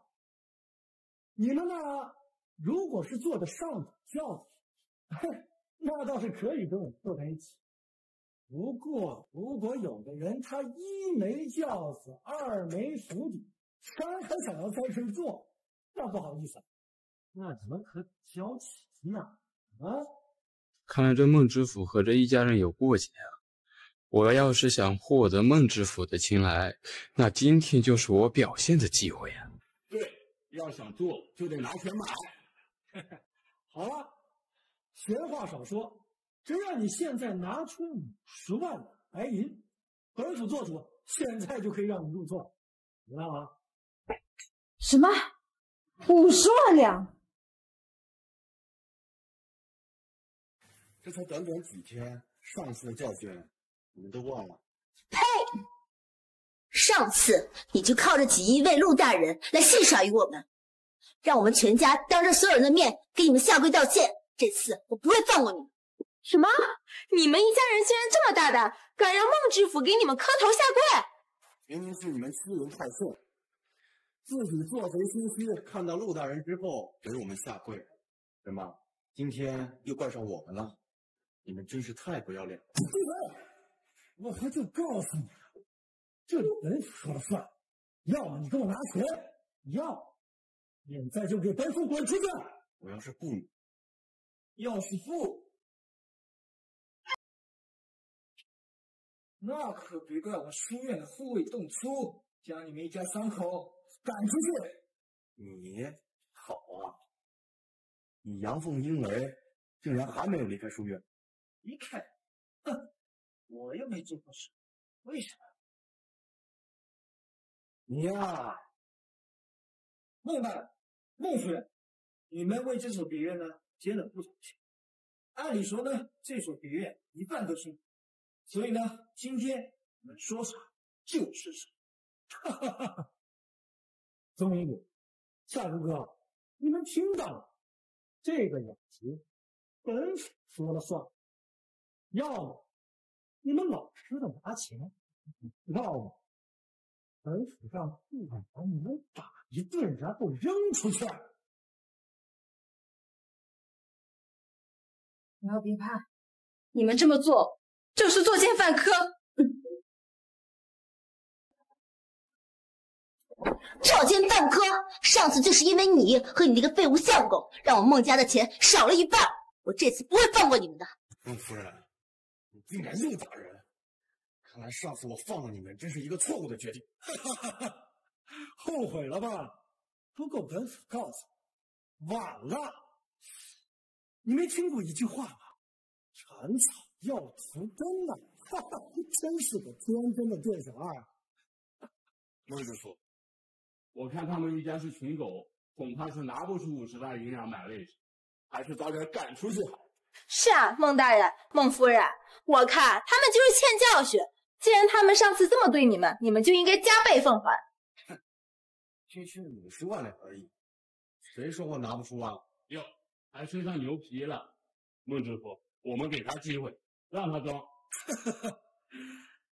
周明宇啊，周明宇啊，本府给你个台阶下，你看不懂是吗？啊，你说说你乖乖的到本府面前跪下磕头认错，然后呢，带着你的妻女老老实实的滚出去不好的，非得自己留在这儿，不痛快是不是啊？孟老狗，既然你想玩，我今天就陪你玩。不过我丑话说在前头，今天就是你的死期，哪怕你跪到地上头磕破了，我也不会给你留半分情面。行了吧你，别装模作样的。你和锦衣卫陆大人到底是什么样的关系，我们已经一清二楚了。不过就是一次人情而已，你以为陆大人会一直管你吗？原来我上次和卢姑的对话被你们偷听了去，怪不得你们今天的态度变化的如此之大。相公，你们怎么办啊？放心，这次你一定会让他们后悔的。少说大话，周明宇，你现在就给本府准备50万两白银，否则的话，休怪本府打断你的狗腿。是啊，相公，我的钱都拿来开新酒楼了，实在是吃土。我身上没有50万两的白银了。我以为我有钱。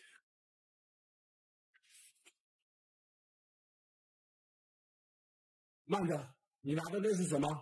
怎么那么像龙国皇族专用的银票？相公，你一定看错了，宗明宇一个废物赘婿，怎么可能有皇族的银票？一惊一乍，大惊小怪，肯定是看错。难道真的是我看错了？你们没有看错，这就是皇家专用银票，可兑换100万两白银。怎么可能？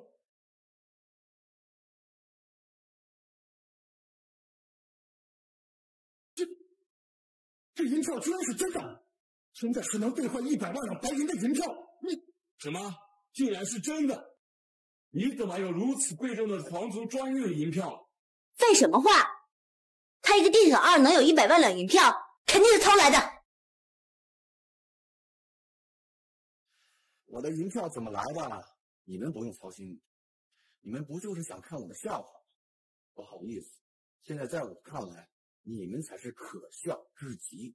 周明宇，你是不是以为有这100万银票，本府就会让你做？你什么意思？你是说话不算话吗？不错，本府就是耍你们了，你们能拿本府怎么样？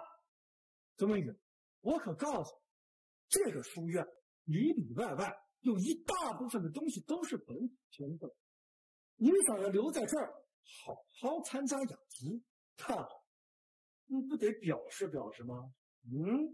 就是啊，孟先生，我们这边缺什么，赶紧让这个废物赠予吧。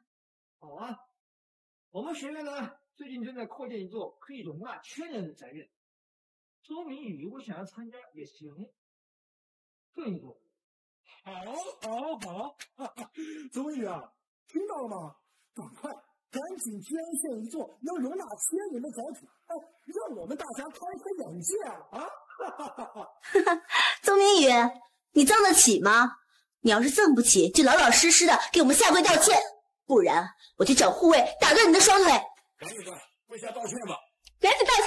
你们这些人都是落井下石、虚伪势力，今天我就要好好治治你们的臭毛病。相公，这该怎么办？不就是一座容纳仙人的宅院吗？我挣了。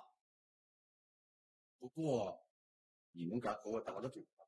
哟呵，宗明宇啊，宗明，你是不是以为一座仙人的宅邸和50万两白银一样简单啊？本府可提醒你，你输了可得立即跪下道歉啊！那如果我真的赠与了，你们该当如何？我们给你跪下，不过我们绝对不会输。好，如果你们输了，给我下跪道歉，并且带着你们的孩子滚出这座天堂。好，一言为定，我一定会让你们后悔。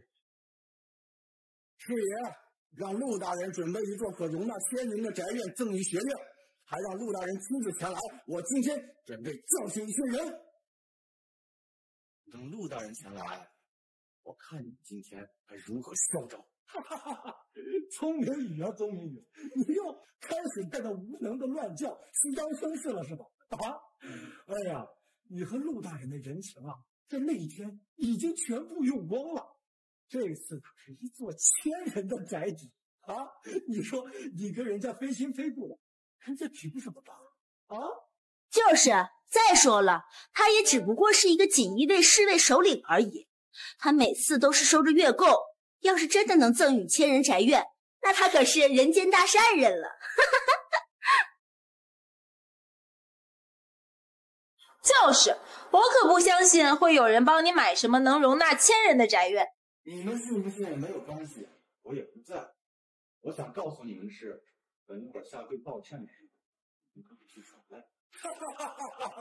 本府就不相信你会一直那么好运，这次下跪的一定会是你。哦，对了，你不要忘了，本府只给你半个时辰的时间，我就不信你区区半个时辰把这件事情办妥。对，半个时辰后，如果你答应我们的没有兑现，那就废了你的双腿，拖出去。半个时辰，你们刚刚可不是这么说的。我刚不是说了吗？在这里孟大人说了算，他的规矩就是规矩。爹爹，我相信你。放心，爹爹一定不会说。真是个傻子，说这种鬼话也就能骗骗你这个蠢猪女儿。可不是，这孩子一看就又傻又笨的，最适合被骗了。你们凭什么这么说我女儿？怎么了？我难道说的不是事实吗？你们平时再怎么说我们不法而用，都可以不计较，但是你这么说我女儿，我绝不能原谅。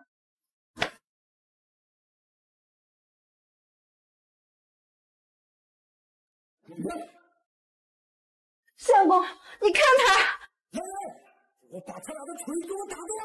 我倒是要看看，你要打断谁的腿？陆大人，陆大人，他怎么还会来呢？我知道，你不是说陆大人和他非亲非故，不会来帮他忙吗？闭嘴！怎么知道？阴奉阳违，你倒是做得很好啊！陆大人，相公不敢了，相公不敢了。宋公子，任随你处置。陆大人，今天咱们一件件慢慢算。我要的宅院呢？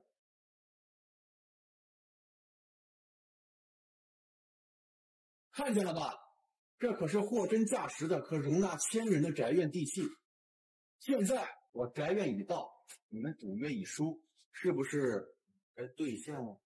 你们自己说了什么话，还不兑现？我错了，我错了。宗公子、宗夫人，都是这个孟知府，不，都是这个，我们都是被这个孟老狗给骗了，我们再也不敢了。是，我这就让孩子离开这个书院，再也不会出现在你们面前。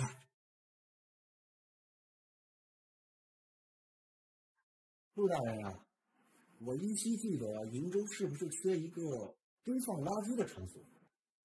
我觉得金府就不错，把金府低价卖了，以后堆放垃圾。是。来人，妈，我废品。哎呀，我真的知道错了，我知道错了。不要饶了我吧，太不敢了。老总，你们夫妇二人怎么样？我们也错了，我们知道错了，真的，再原谅我们吧。放过我们，放过我们！求求你们了，求求你了，求求你了！你们现在求饶，也不过是怕我教训你们。其实你们心里还是不甘心。我第一次给了你们机会，你们不珍惜，现在嘛，那你们就去大街上乞讨吧。我不想要饭，我不想吃日乞讨，再给我一次机会吧，大人。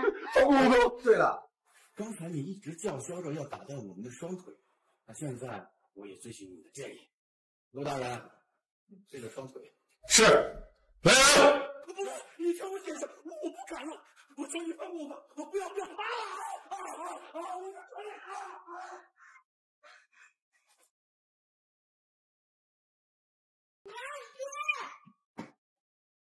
罗先生，你觉得我该如何处置你？总公子，我知道错了，我保证以后一定会行的。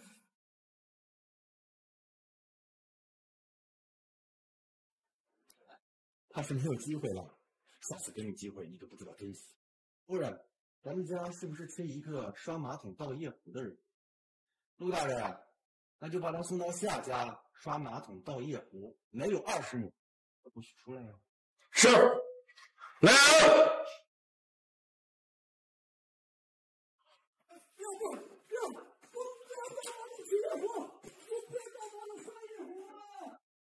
这件好像是瑶瑶的大衣袖。瑶瑶真乖，以后我们家瑶瑶啊，不会再让人欺负了。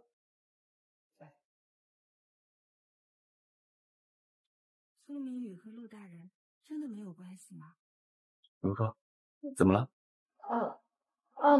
没事，谢谢陆大人，我们回去吧。陆大人，学堂的事就交给你了。是，宋公子，你慢走。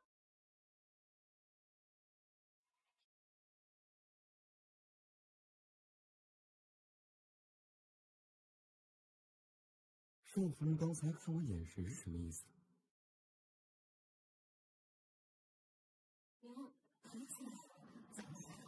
我就不能来了。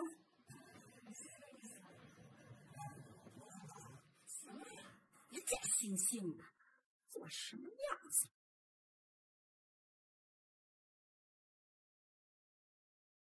娘，你总是对那句话。哼，还不都是因为你找了这个没有用的男人。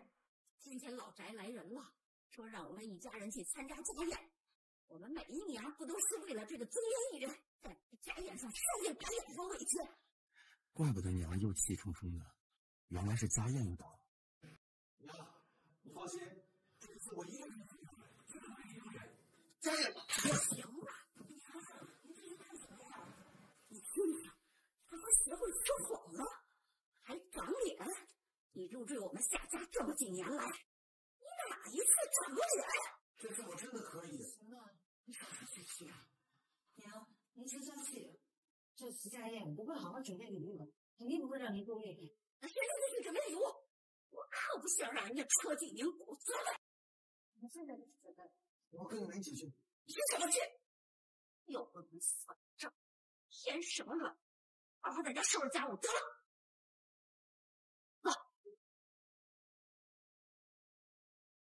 明宇，娘说的话你不要放在心上，礼物的事情我跟娘去准备就好了，你去做晚饭吧。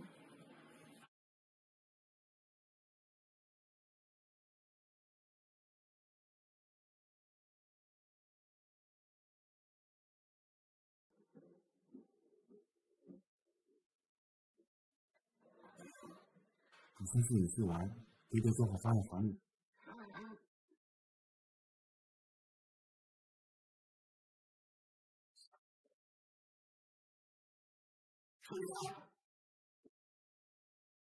殿下，去让陆家帮我准备几件宝物，明天送到下老宅。记住，要贵重，但别太张扬。是，殿下。这一次，我一定好好给我们一家人找找理，让那些看不起我的人都后悔。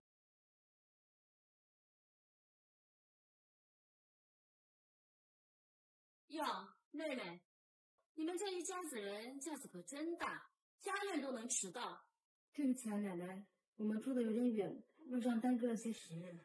那不是我的，你说你啊，明明是云州的第一美人，要是嫁给我这样的富少，肯定和你姐姐一样住大宅，出门啊都有上等的轿子和马车，怎么可能迟到？我们现在过点票啊，挺好的。如哥啊，你真的太会骗自己了吧？你嫁这么一个赘婿，还生这么一个笨孩子，哼，还挺好。都不知道你这日子怎么过的。韩姐，你怎么能这么说小孩子呢？我以为你是哑巴呢，原来不是啊。那怎么孩子不会叫人呢？你们家孩子叫人了吗？韩姐，别生气了，回来我们看好人。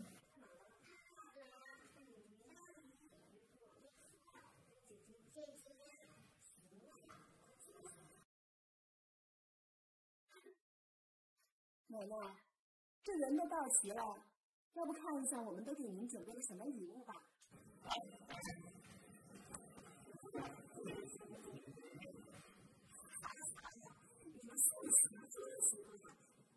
奶奶，这可是一整块帝王绿雕刻的玉佩，世间罕有。您别看它个头小，昂着着呢。啊，这个东西整装也值100万两白银吧？你可真没见识！我今年买的这玉佩，那可是值500万两白银，都可以买座大宅院了。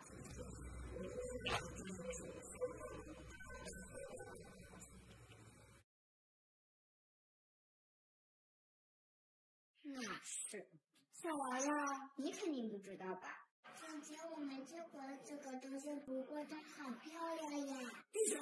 没见过说什么说，不能像人家孩子一样聪明伶俐，见多识广啊！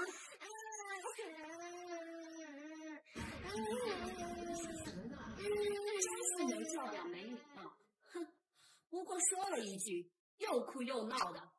宗明宇、如哥，不是我说你们俩，真是没家教。哼，你还是管好你们自己家孩子吧。见了长辈也不喊，没礼貌，没羞辱。是不是没家教？大家心知肚明。奶奶，您别生气，都是钟明宇这个废物不懂事。是准备什么好东西？奶奶，我们家现在给姐姐家赚了那么多钱，但是我们连这样都不去。你们家还真是清贫呐，准备这么几盒破东西，想糊弄奶奶。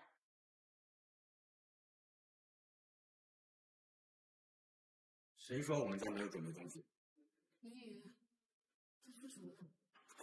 不准，相信我准备。你这个废物，平时买个青菜都要找如哥拿钱，你能准备什么好东西？我见了，你说我说明你看拿不出什么好东西来。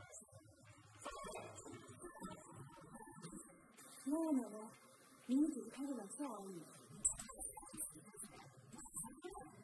奶奶，我给你准备的礼物，比起这个玉佩，只好不差。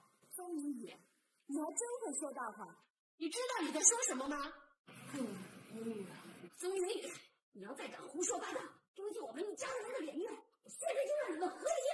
如哥，娘，我真的准备了，礼物现在估计马上就要送到了。真是不见棺材不掉泪了。明宇，你要是送的礼物和我的帝王绿玉佩不在一个档次，你可要跟我全部下跪道歉。就是，这一家子人嘛，就得整整齐齐的。宗明宇，你看，就是你们一点。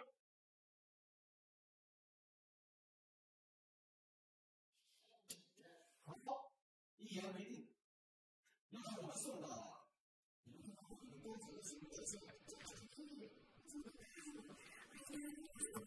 我你忍了。这次我教训你一下。瑶瑶相信爹爹。都赖你们脸不对。子瑜，你以后可看清楚了，千万不能和这种人一样，就知道撒谎骗人。哼！我看清楚了，娘。夏瑶瑶，你可真可怜，有个这么讨厌的爹爹和娘。我一定要告诉你所有小伙伴，你有个撒谎精爹爹。可是我爹爹不是撒谎星。就是。娘，夏如哥，你敢吼我的女儿，赶紧跟我女儿道歉。是你女儿先伤的人，我们为什么要道歉？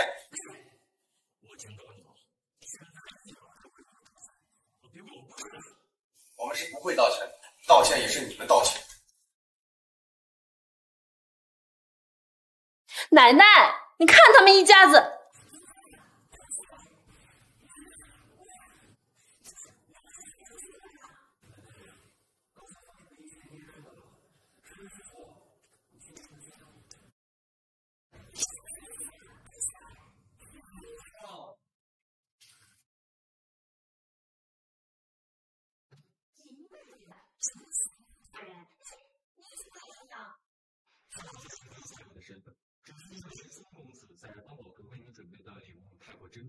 我必须亲自护送才能安心。什么？终于你是疯了？怎么可能？疯了我的东西都是上层金钱，对付都是货色。以后我是皇军，这个废物赘婿怎么可能有这么多的黄金？你说这是你鬼鬼的话吗？我不是这个意思。总子，为你准备的礼物已经全都在这儿，请你插手。吴中了，说了，我们另一个。你是真的有办法弄到方法盒的东西？冯老爷，这都是什么呀？陆大人，你就一一打开，了解一下，让大家都知道我们一家给大家送了什么礼物。是。开光帝王绿玉佩1枚，极北深海夜明珠1颗，祖高峰千年人参1对儿。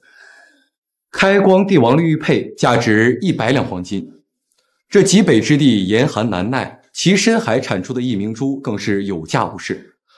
而这祖高峰虽然盛产珍宝人参，但是山峰崎岖险阻，能登顶摘参的人更是屈指可数。此件千年人参价值黄金5000两。5000两，奶奶，这礼物您合心意吗？这也太贵重了，只要奶奶喜欢就好。你们夫妇呢？这礼物如何呀？陆大人，我记得这市面上开光的帝王绿玉佩仅仅只有1枚，对不对？正是，就是我们送给您的这1枚。这么说，夏雨瑶也相信的是假的？你胡说！对，我们的不可能是假的。相公，拿出凭证给他们看看。啊，这个我好像放家里没带出来。你相信我们，我们不可能骗您的。这东西都是我随便从古玩市找淘来的，哪有什么凭证？我看不是忘在家里，是根本就没有罢了。你胡说！我就是拿家了。你的意思是说陆大人在说谎了？不，陆大人，我没有这个意思，这其中一定是误会。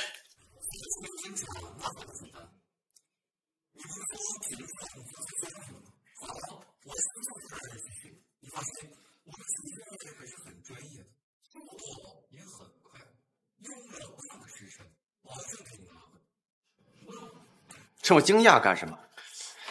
奶奶，我看就这么干吧，您觉得呢？不用去了，我承认这东西确实是假的，就是我在大街的小摊上买的。你吼什么吼啊？要不是你爱显摆，我怎么会出此下策？我们只开一个小铺桌，你知道挣钱有多难吗？就是来吃个饭，还要带这么贵重的礼物。现在既然已经真相大白了，那我们就算算总账吧。刚才我们是打了赌的，如果我能带来贵重的礼物，你们就下跪给我们道歉，难道你忘了吗？曾明宇，哎呀，我们都是一家人，你不会真的让我们道歉吧？不好意思，我这个人啊，小心眼儿，哎，爱较真儿。既然已经赌了，那还是按照赌约行事。奶奶也觉得不用履行赌约，不用道歉吗？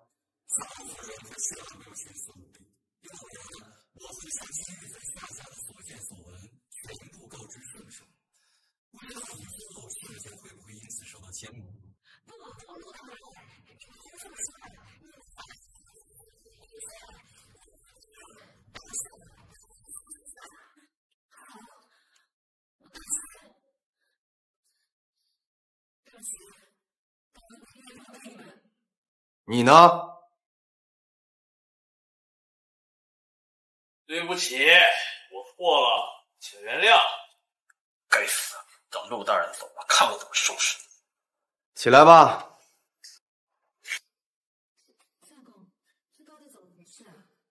哦，这是我之前跟陆大人赌赢了的，暂且继续在他那里，是吧，陆大人？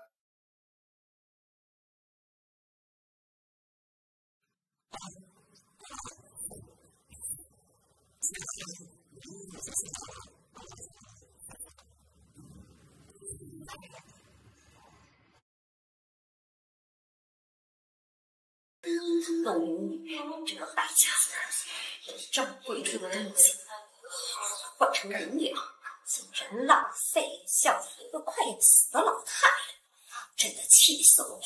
看我回去怎么收拾你！哥哥，我想喝那个茶。哦，那我这边喂你。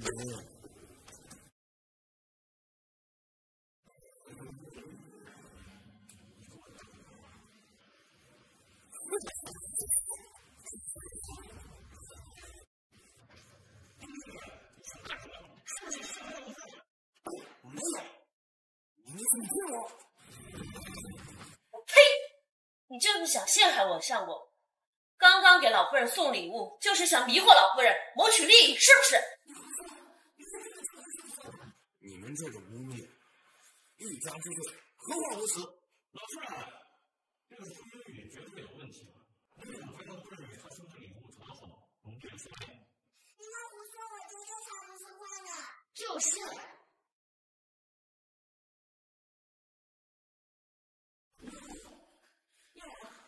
还真是碎了吗？行了行了，别说了，这不行啊！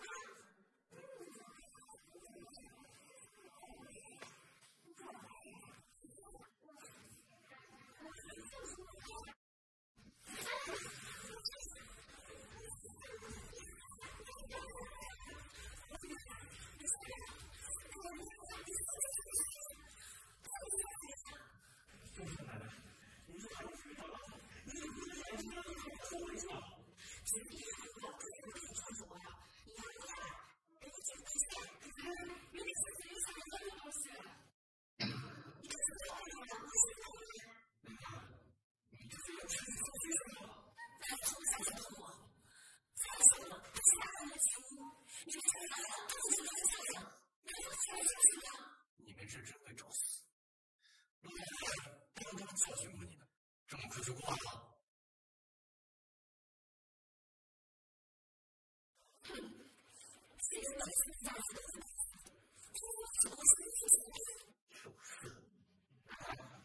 这件事你真的没有相信他们的话吧？就这么看穿你的心吗？行了行了，这么小气的我都没计较，只是表弟为什么不想道歉？那就好了。好了，你这个程序，你也来给我送点礼物，我就会送点不单。我告诉你，我们下来那家伙。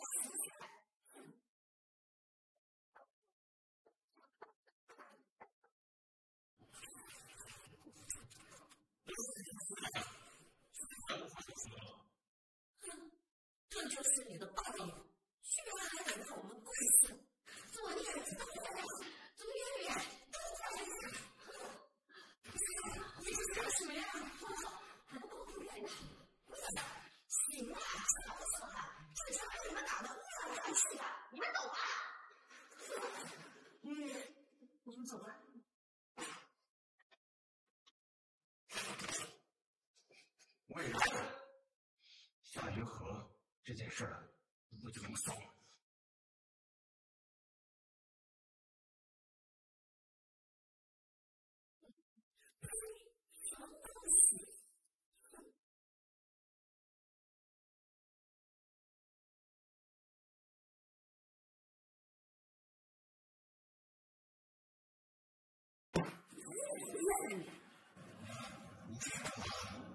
你说说，你有那么多名贵的东西，就应该换成银票给我们买大宅院，给我们开大酒楼，给我们买上等的马车，让我们一家人享福。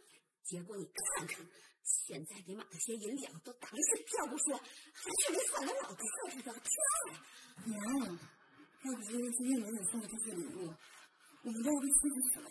你说的没有，陆大人才能为我们吹吹可贺气。那有什么用？他也不是什么有身份的人。陆大人帮一次，难道还能每次都帮？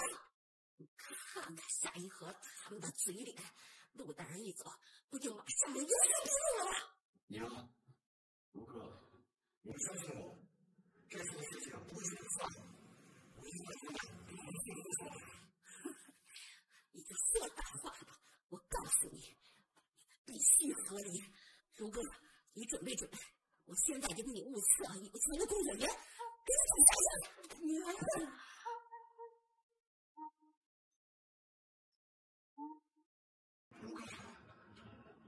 别担心，我跟你解释，我现在也没有什么后悔，只能说。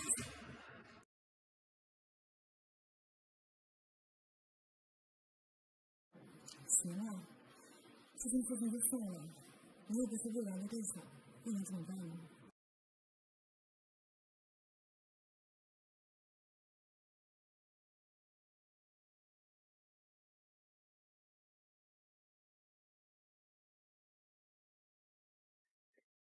主人，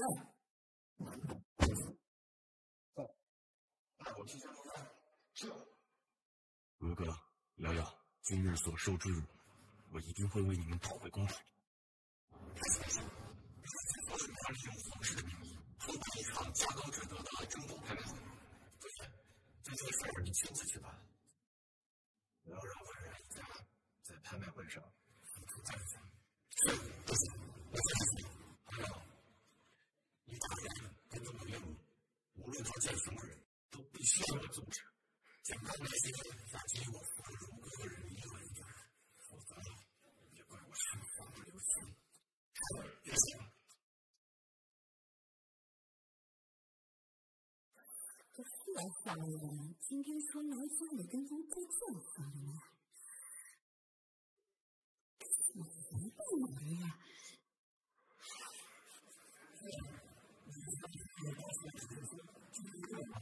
这是怎么回事啊？最近这富家少爷，刚开始听见和卢哥相亲的时候，都十分殷勤，这怎么就拖着连门一小子都吹了呢？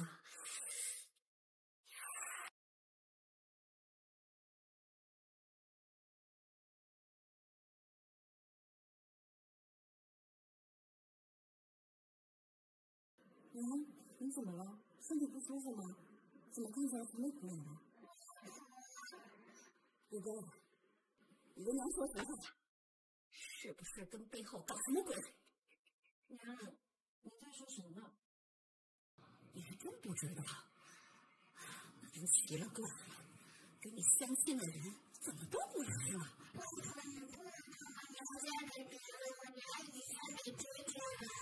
闭嘴！这个小孩子懂什么？违反约束。娘乖，娘是不会离开爹爹的。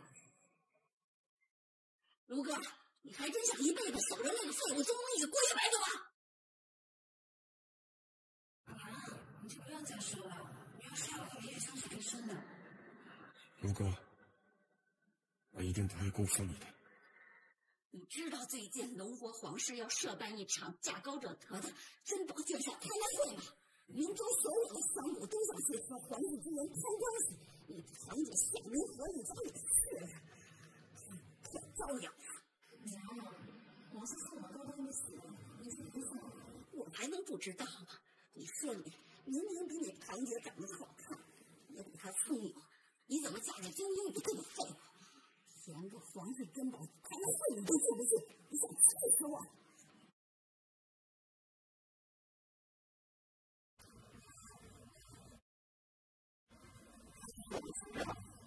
金明宇，你又说什么大话？你以为不是连这个那几岁吗？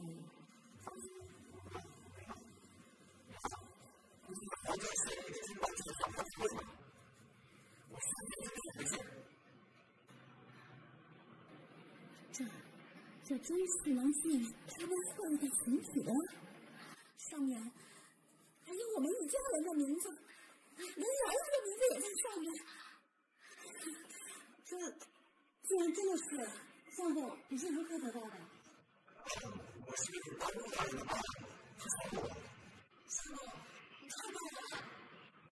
爹地娘，我要有小妹妹了吗？为什么你们这么高兴？哎呀！行了，既然有请帖了，那就快去。爹爹，趁这机会，好好跟那些达官贵人认识。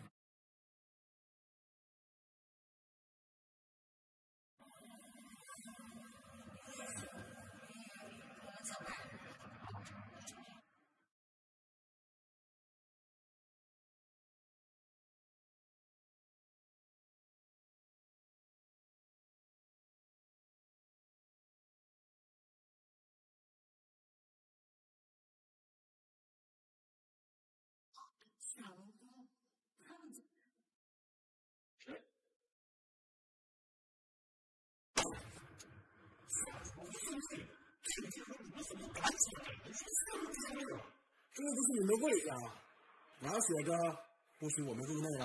你这是强行入内！我现在就要护将你杀人就赶出去！魏然，我们有请帖，光年这么大见识，你们凭什么这样对我？再说，我可是你们的长辈，你们这样对长辈说话吗？哥，就凭您这身份，还我们的长辈，您也配？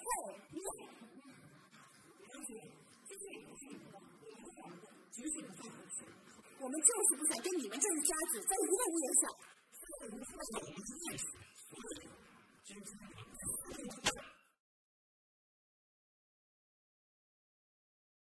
是吗？那你们就试试看，自己有没有这个本事。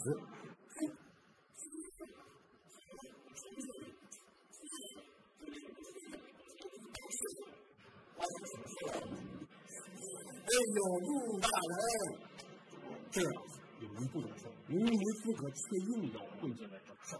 真好，陆大人，你看这种情况，你不会杀人不管吧？陆大人，我们现在同事必须是自来主事的，对对，还请您明察。夏如光，你们居然敢匡正于陆大人！这里可是皇室太子殿下开设的珍宝鉴赏拍卖会，您真要大人物才能够引起在这里。光明你一个废物赘婿，也配？就是你家这个废物有什么这么惊人？苏大人，还请赶紧派人把他们都赶出去吧。陆大人，你打我干什么呀？我受太子殿下之命，3次的苏子加上先生，才给他拿到4点。你是我的废物，看不起太子殿下，我要搞死他！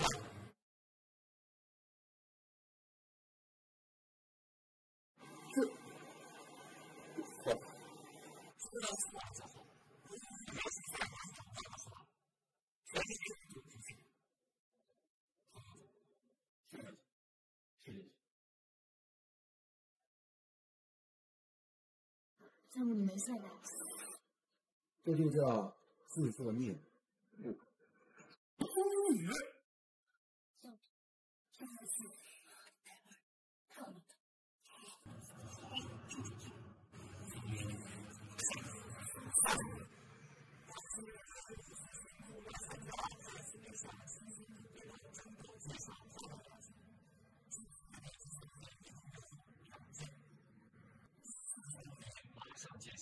大家。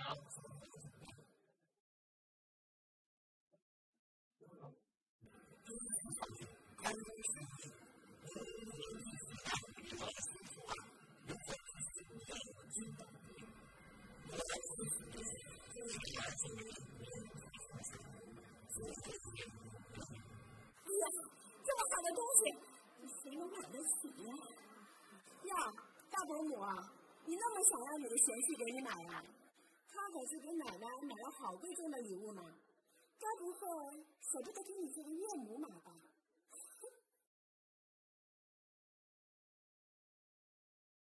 是啊，难不成风天雨还看人下菜碟，觉得你不配这些好东西，故意不给你买？你们别胡说，我说过没有。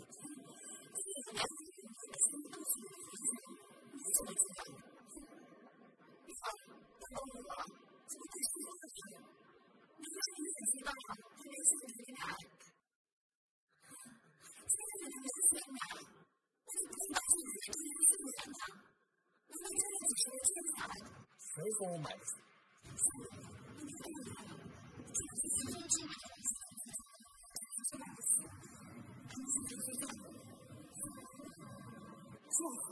不要给我丢人了！放心，林哥，我就是一个手艺的，我一定能买到。大家听听啊，这个云州最出名的废物赘婿，竟然说自己可以买到皇室最顶级的珍宝啊！周明宇，你就别说大话了。再说，这个皇室顶级珍宝，除了王氏人，谁能拿得到？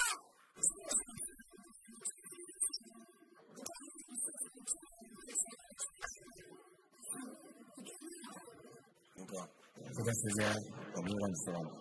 再相信我。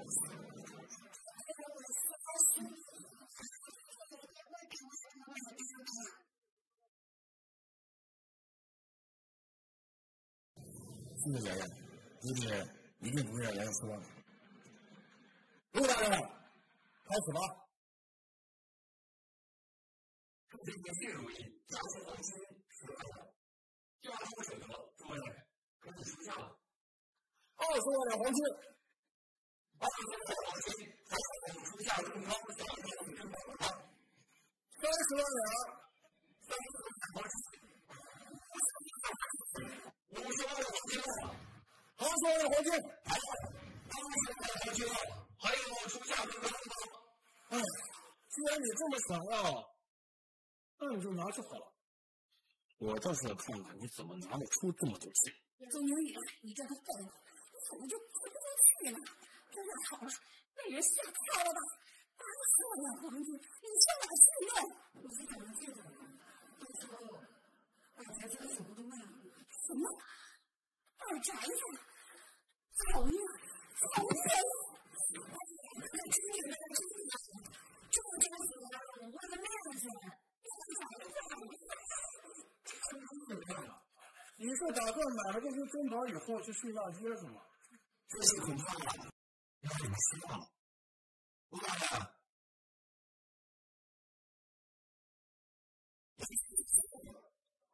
龙哥，放心，我也在。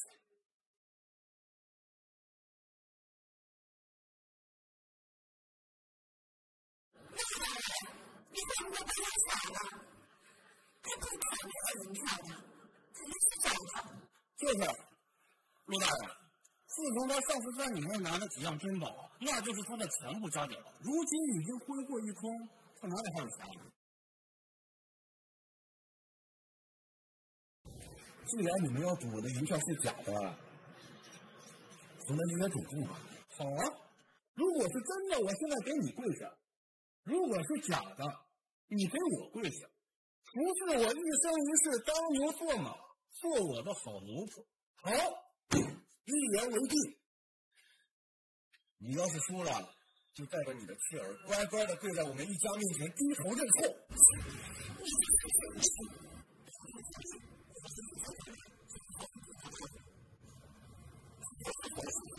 可兑换出8万两黄金的银票，我坚决对水挥使路边作证，有不信的人也可上前来查看真假。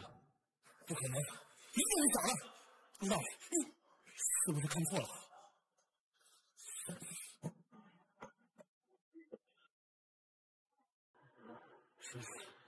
我是真的是从这个专用车，怎么会？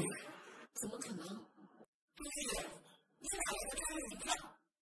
是不是昨天小二的时候，皇家为什么是塑料给偷了？这到底怎么回事？银票是我之前救了太子殿下，太子殿下赠予我的。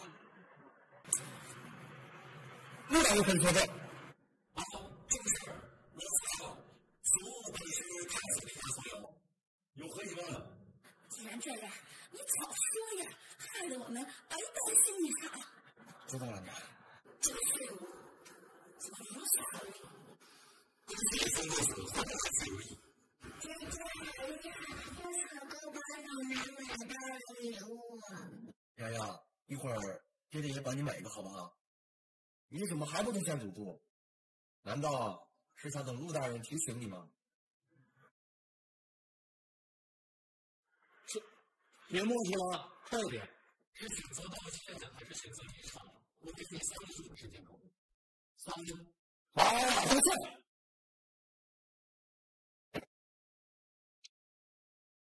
对不起，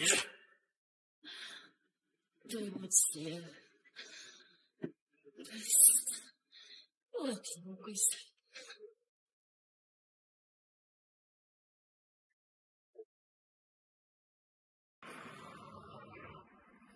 起来了！哎呦，这某些人一次次的给我们下跪，也不知道他心里边是什么感受呢？别得意。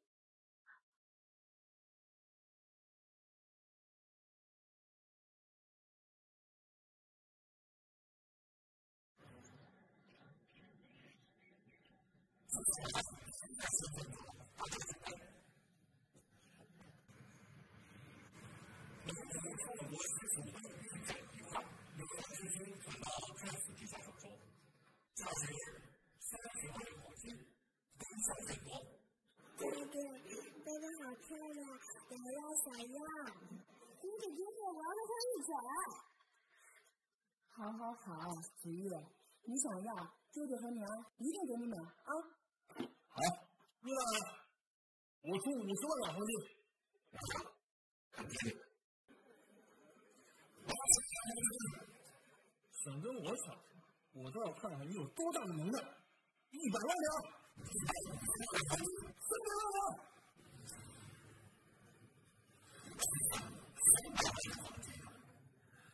那你别害怕，最后价值是100万黄金。好，今天这件事我死后也不会死的不要。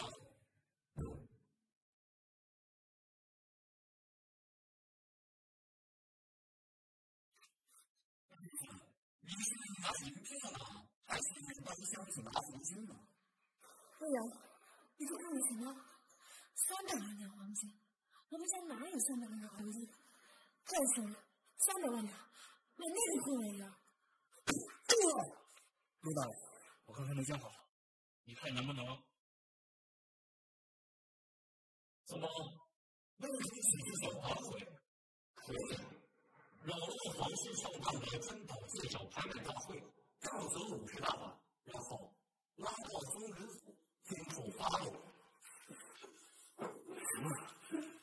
拍了板的还是宗人府？完了，这还死定了！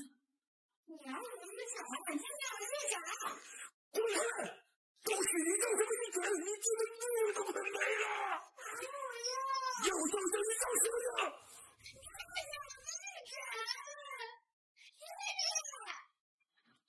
好了，别哭了。魏公子，银票还是办黄金呢？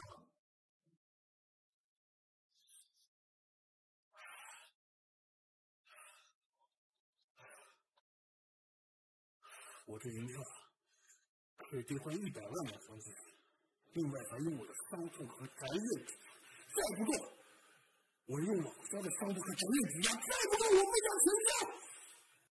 愿意为朝廷当牛做马一辈子，只求卢大人不要送我去宗人府。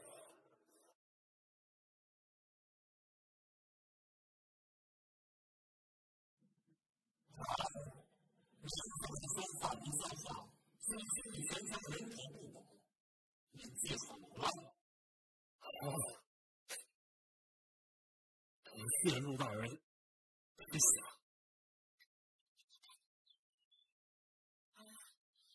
怎么会这样？这庄园里看着不好惹，竟然魏家过得如此清静。算了算了，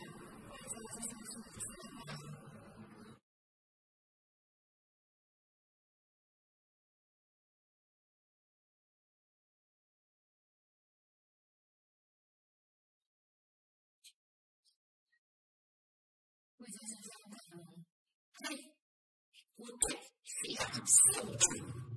吴哥，我现在是这么大家是谁会长自己？陆大人，我记得你们还有一只蓝人对吧？我弟弟给你买个篮子，好不好？爹爹真棒，这样的日子真好。东明与夏如歌，我一定要让你们付出代价！三王，那我们该怎么办？东明与信还有我失去了一切，那我的一切就要从他那里拿回来。你的意思是？东明宇不是在乎他的女儿吗？那我们就从他的女儿下手。妈，他喜欢这东西吗？当然喜欢了。行了，我得把他那拿的东西呀摆上去喽。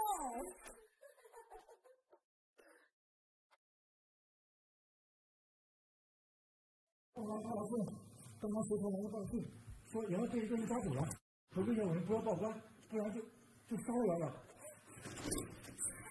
不要出事了！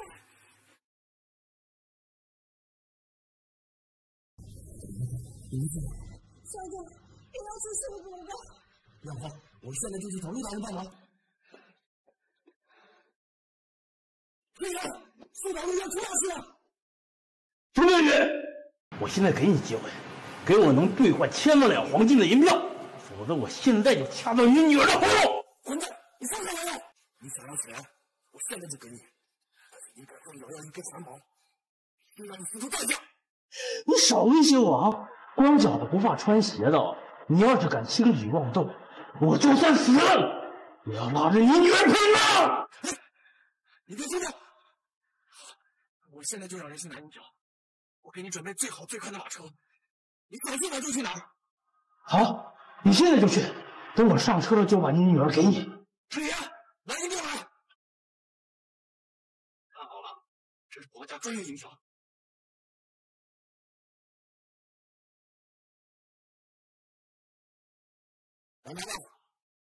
果然是皇室的专用银票。你现在把银票放到马车上，等我拿了银票，立马驾着马车离开。安全了之后，我再飞鸽传书告诉你女儿在哪儿。你没得选择，现在就去！你不能伤害瑶瑶。怎么样，相公，还是不肯放瑶瑶吗？陆哥，你放心，我一定把瑶瑶安然无恙的带回来。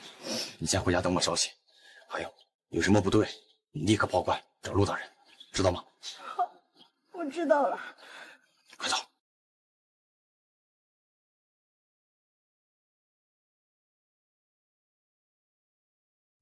魏然，你出来吧！我已经按你的要求把银票放在马车上了。你给我走远点，走远点！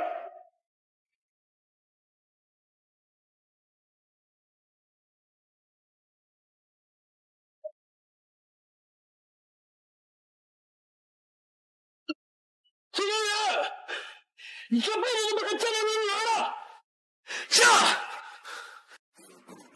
殿下，前面已经多少人埋伏好了，元山水必然会安然无恙。他们很快就会掉入陷阱。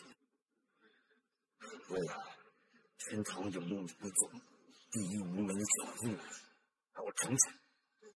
走，去！下！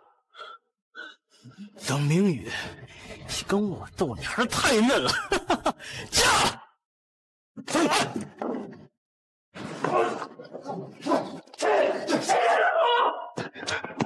你，曾明宇，你找死！敢动我女儿，我今天废了你！你到底是谁？为什么锦衣卫的头领能带着所有锦衣卫为你所用？蠢货！这位可是龙国当今的太子殿下。什么？带走，押去宗人府，动用所有酷刑。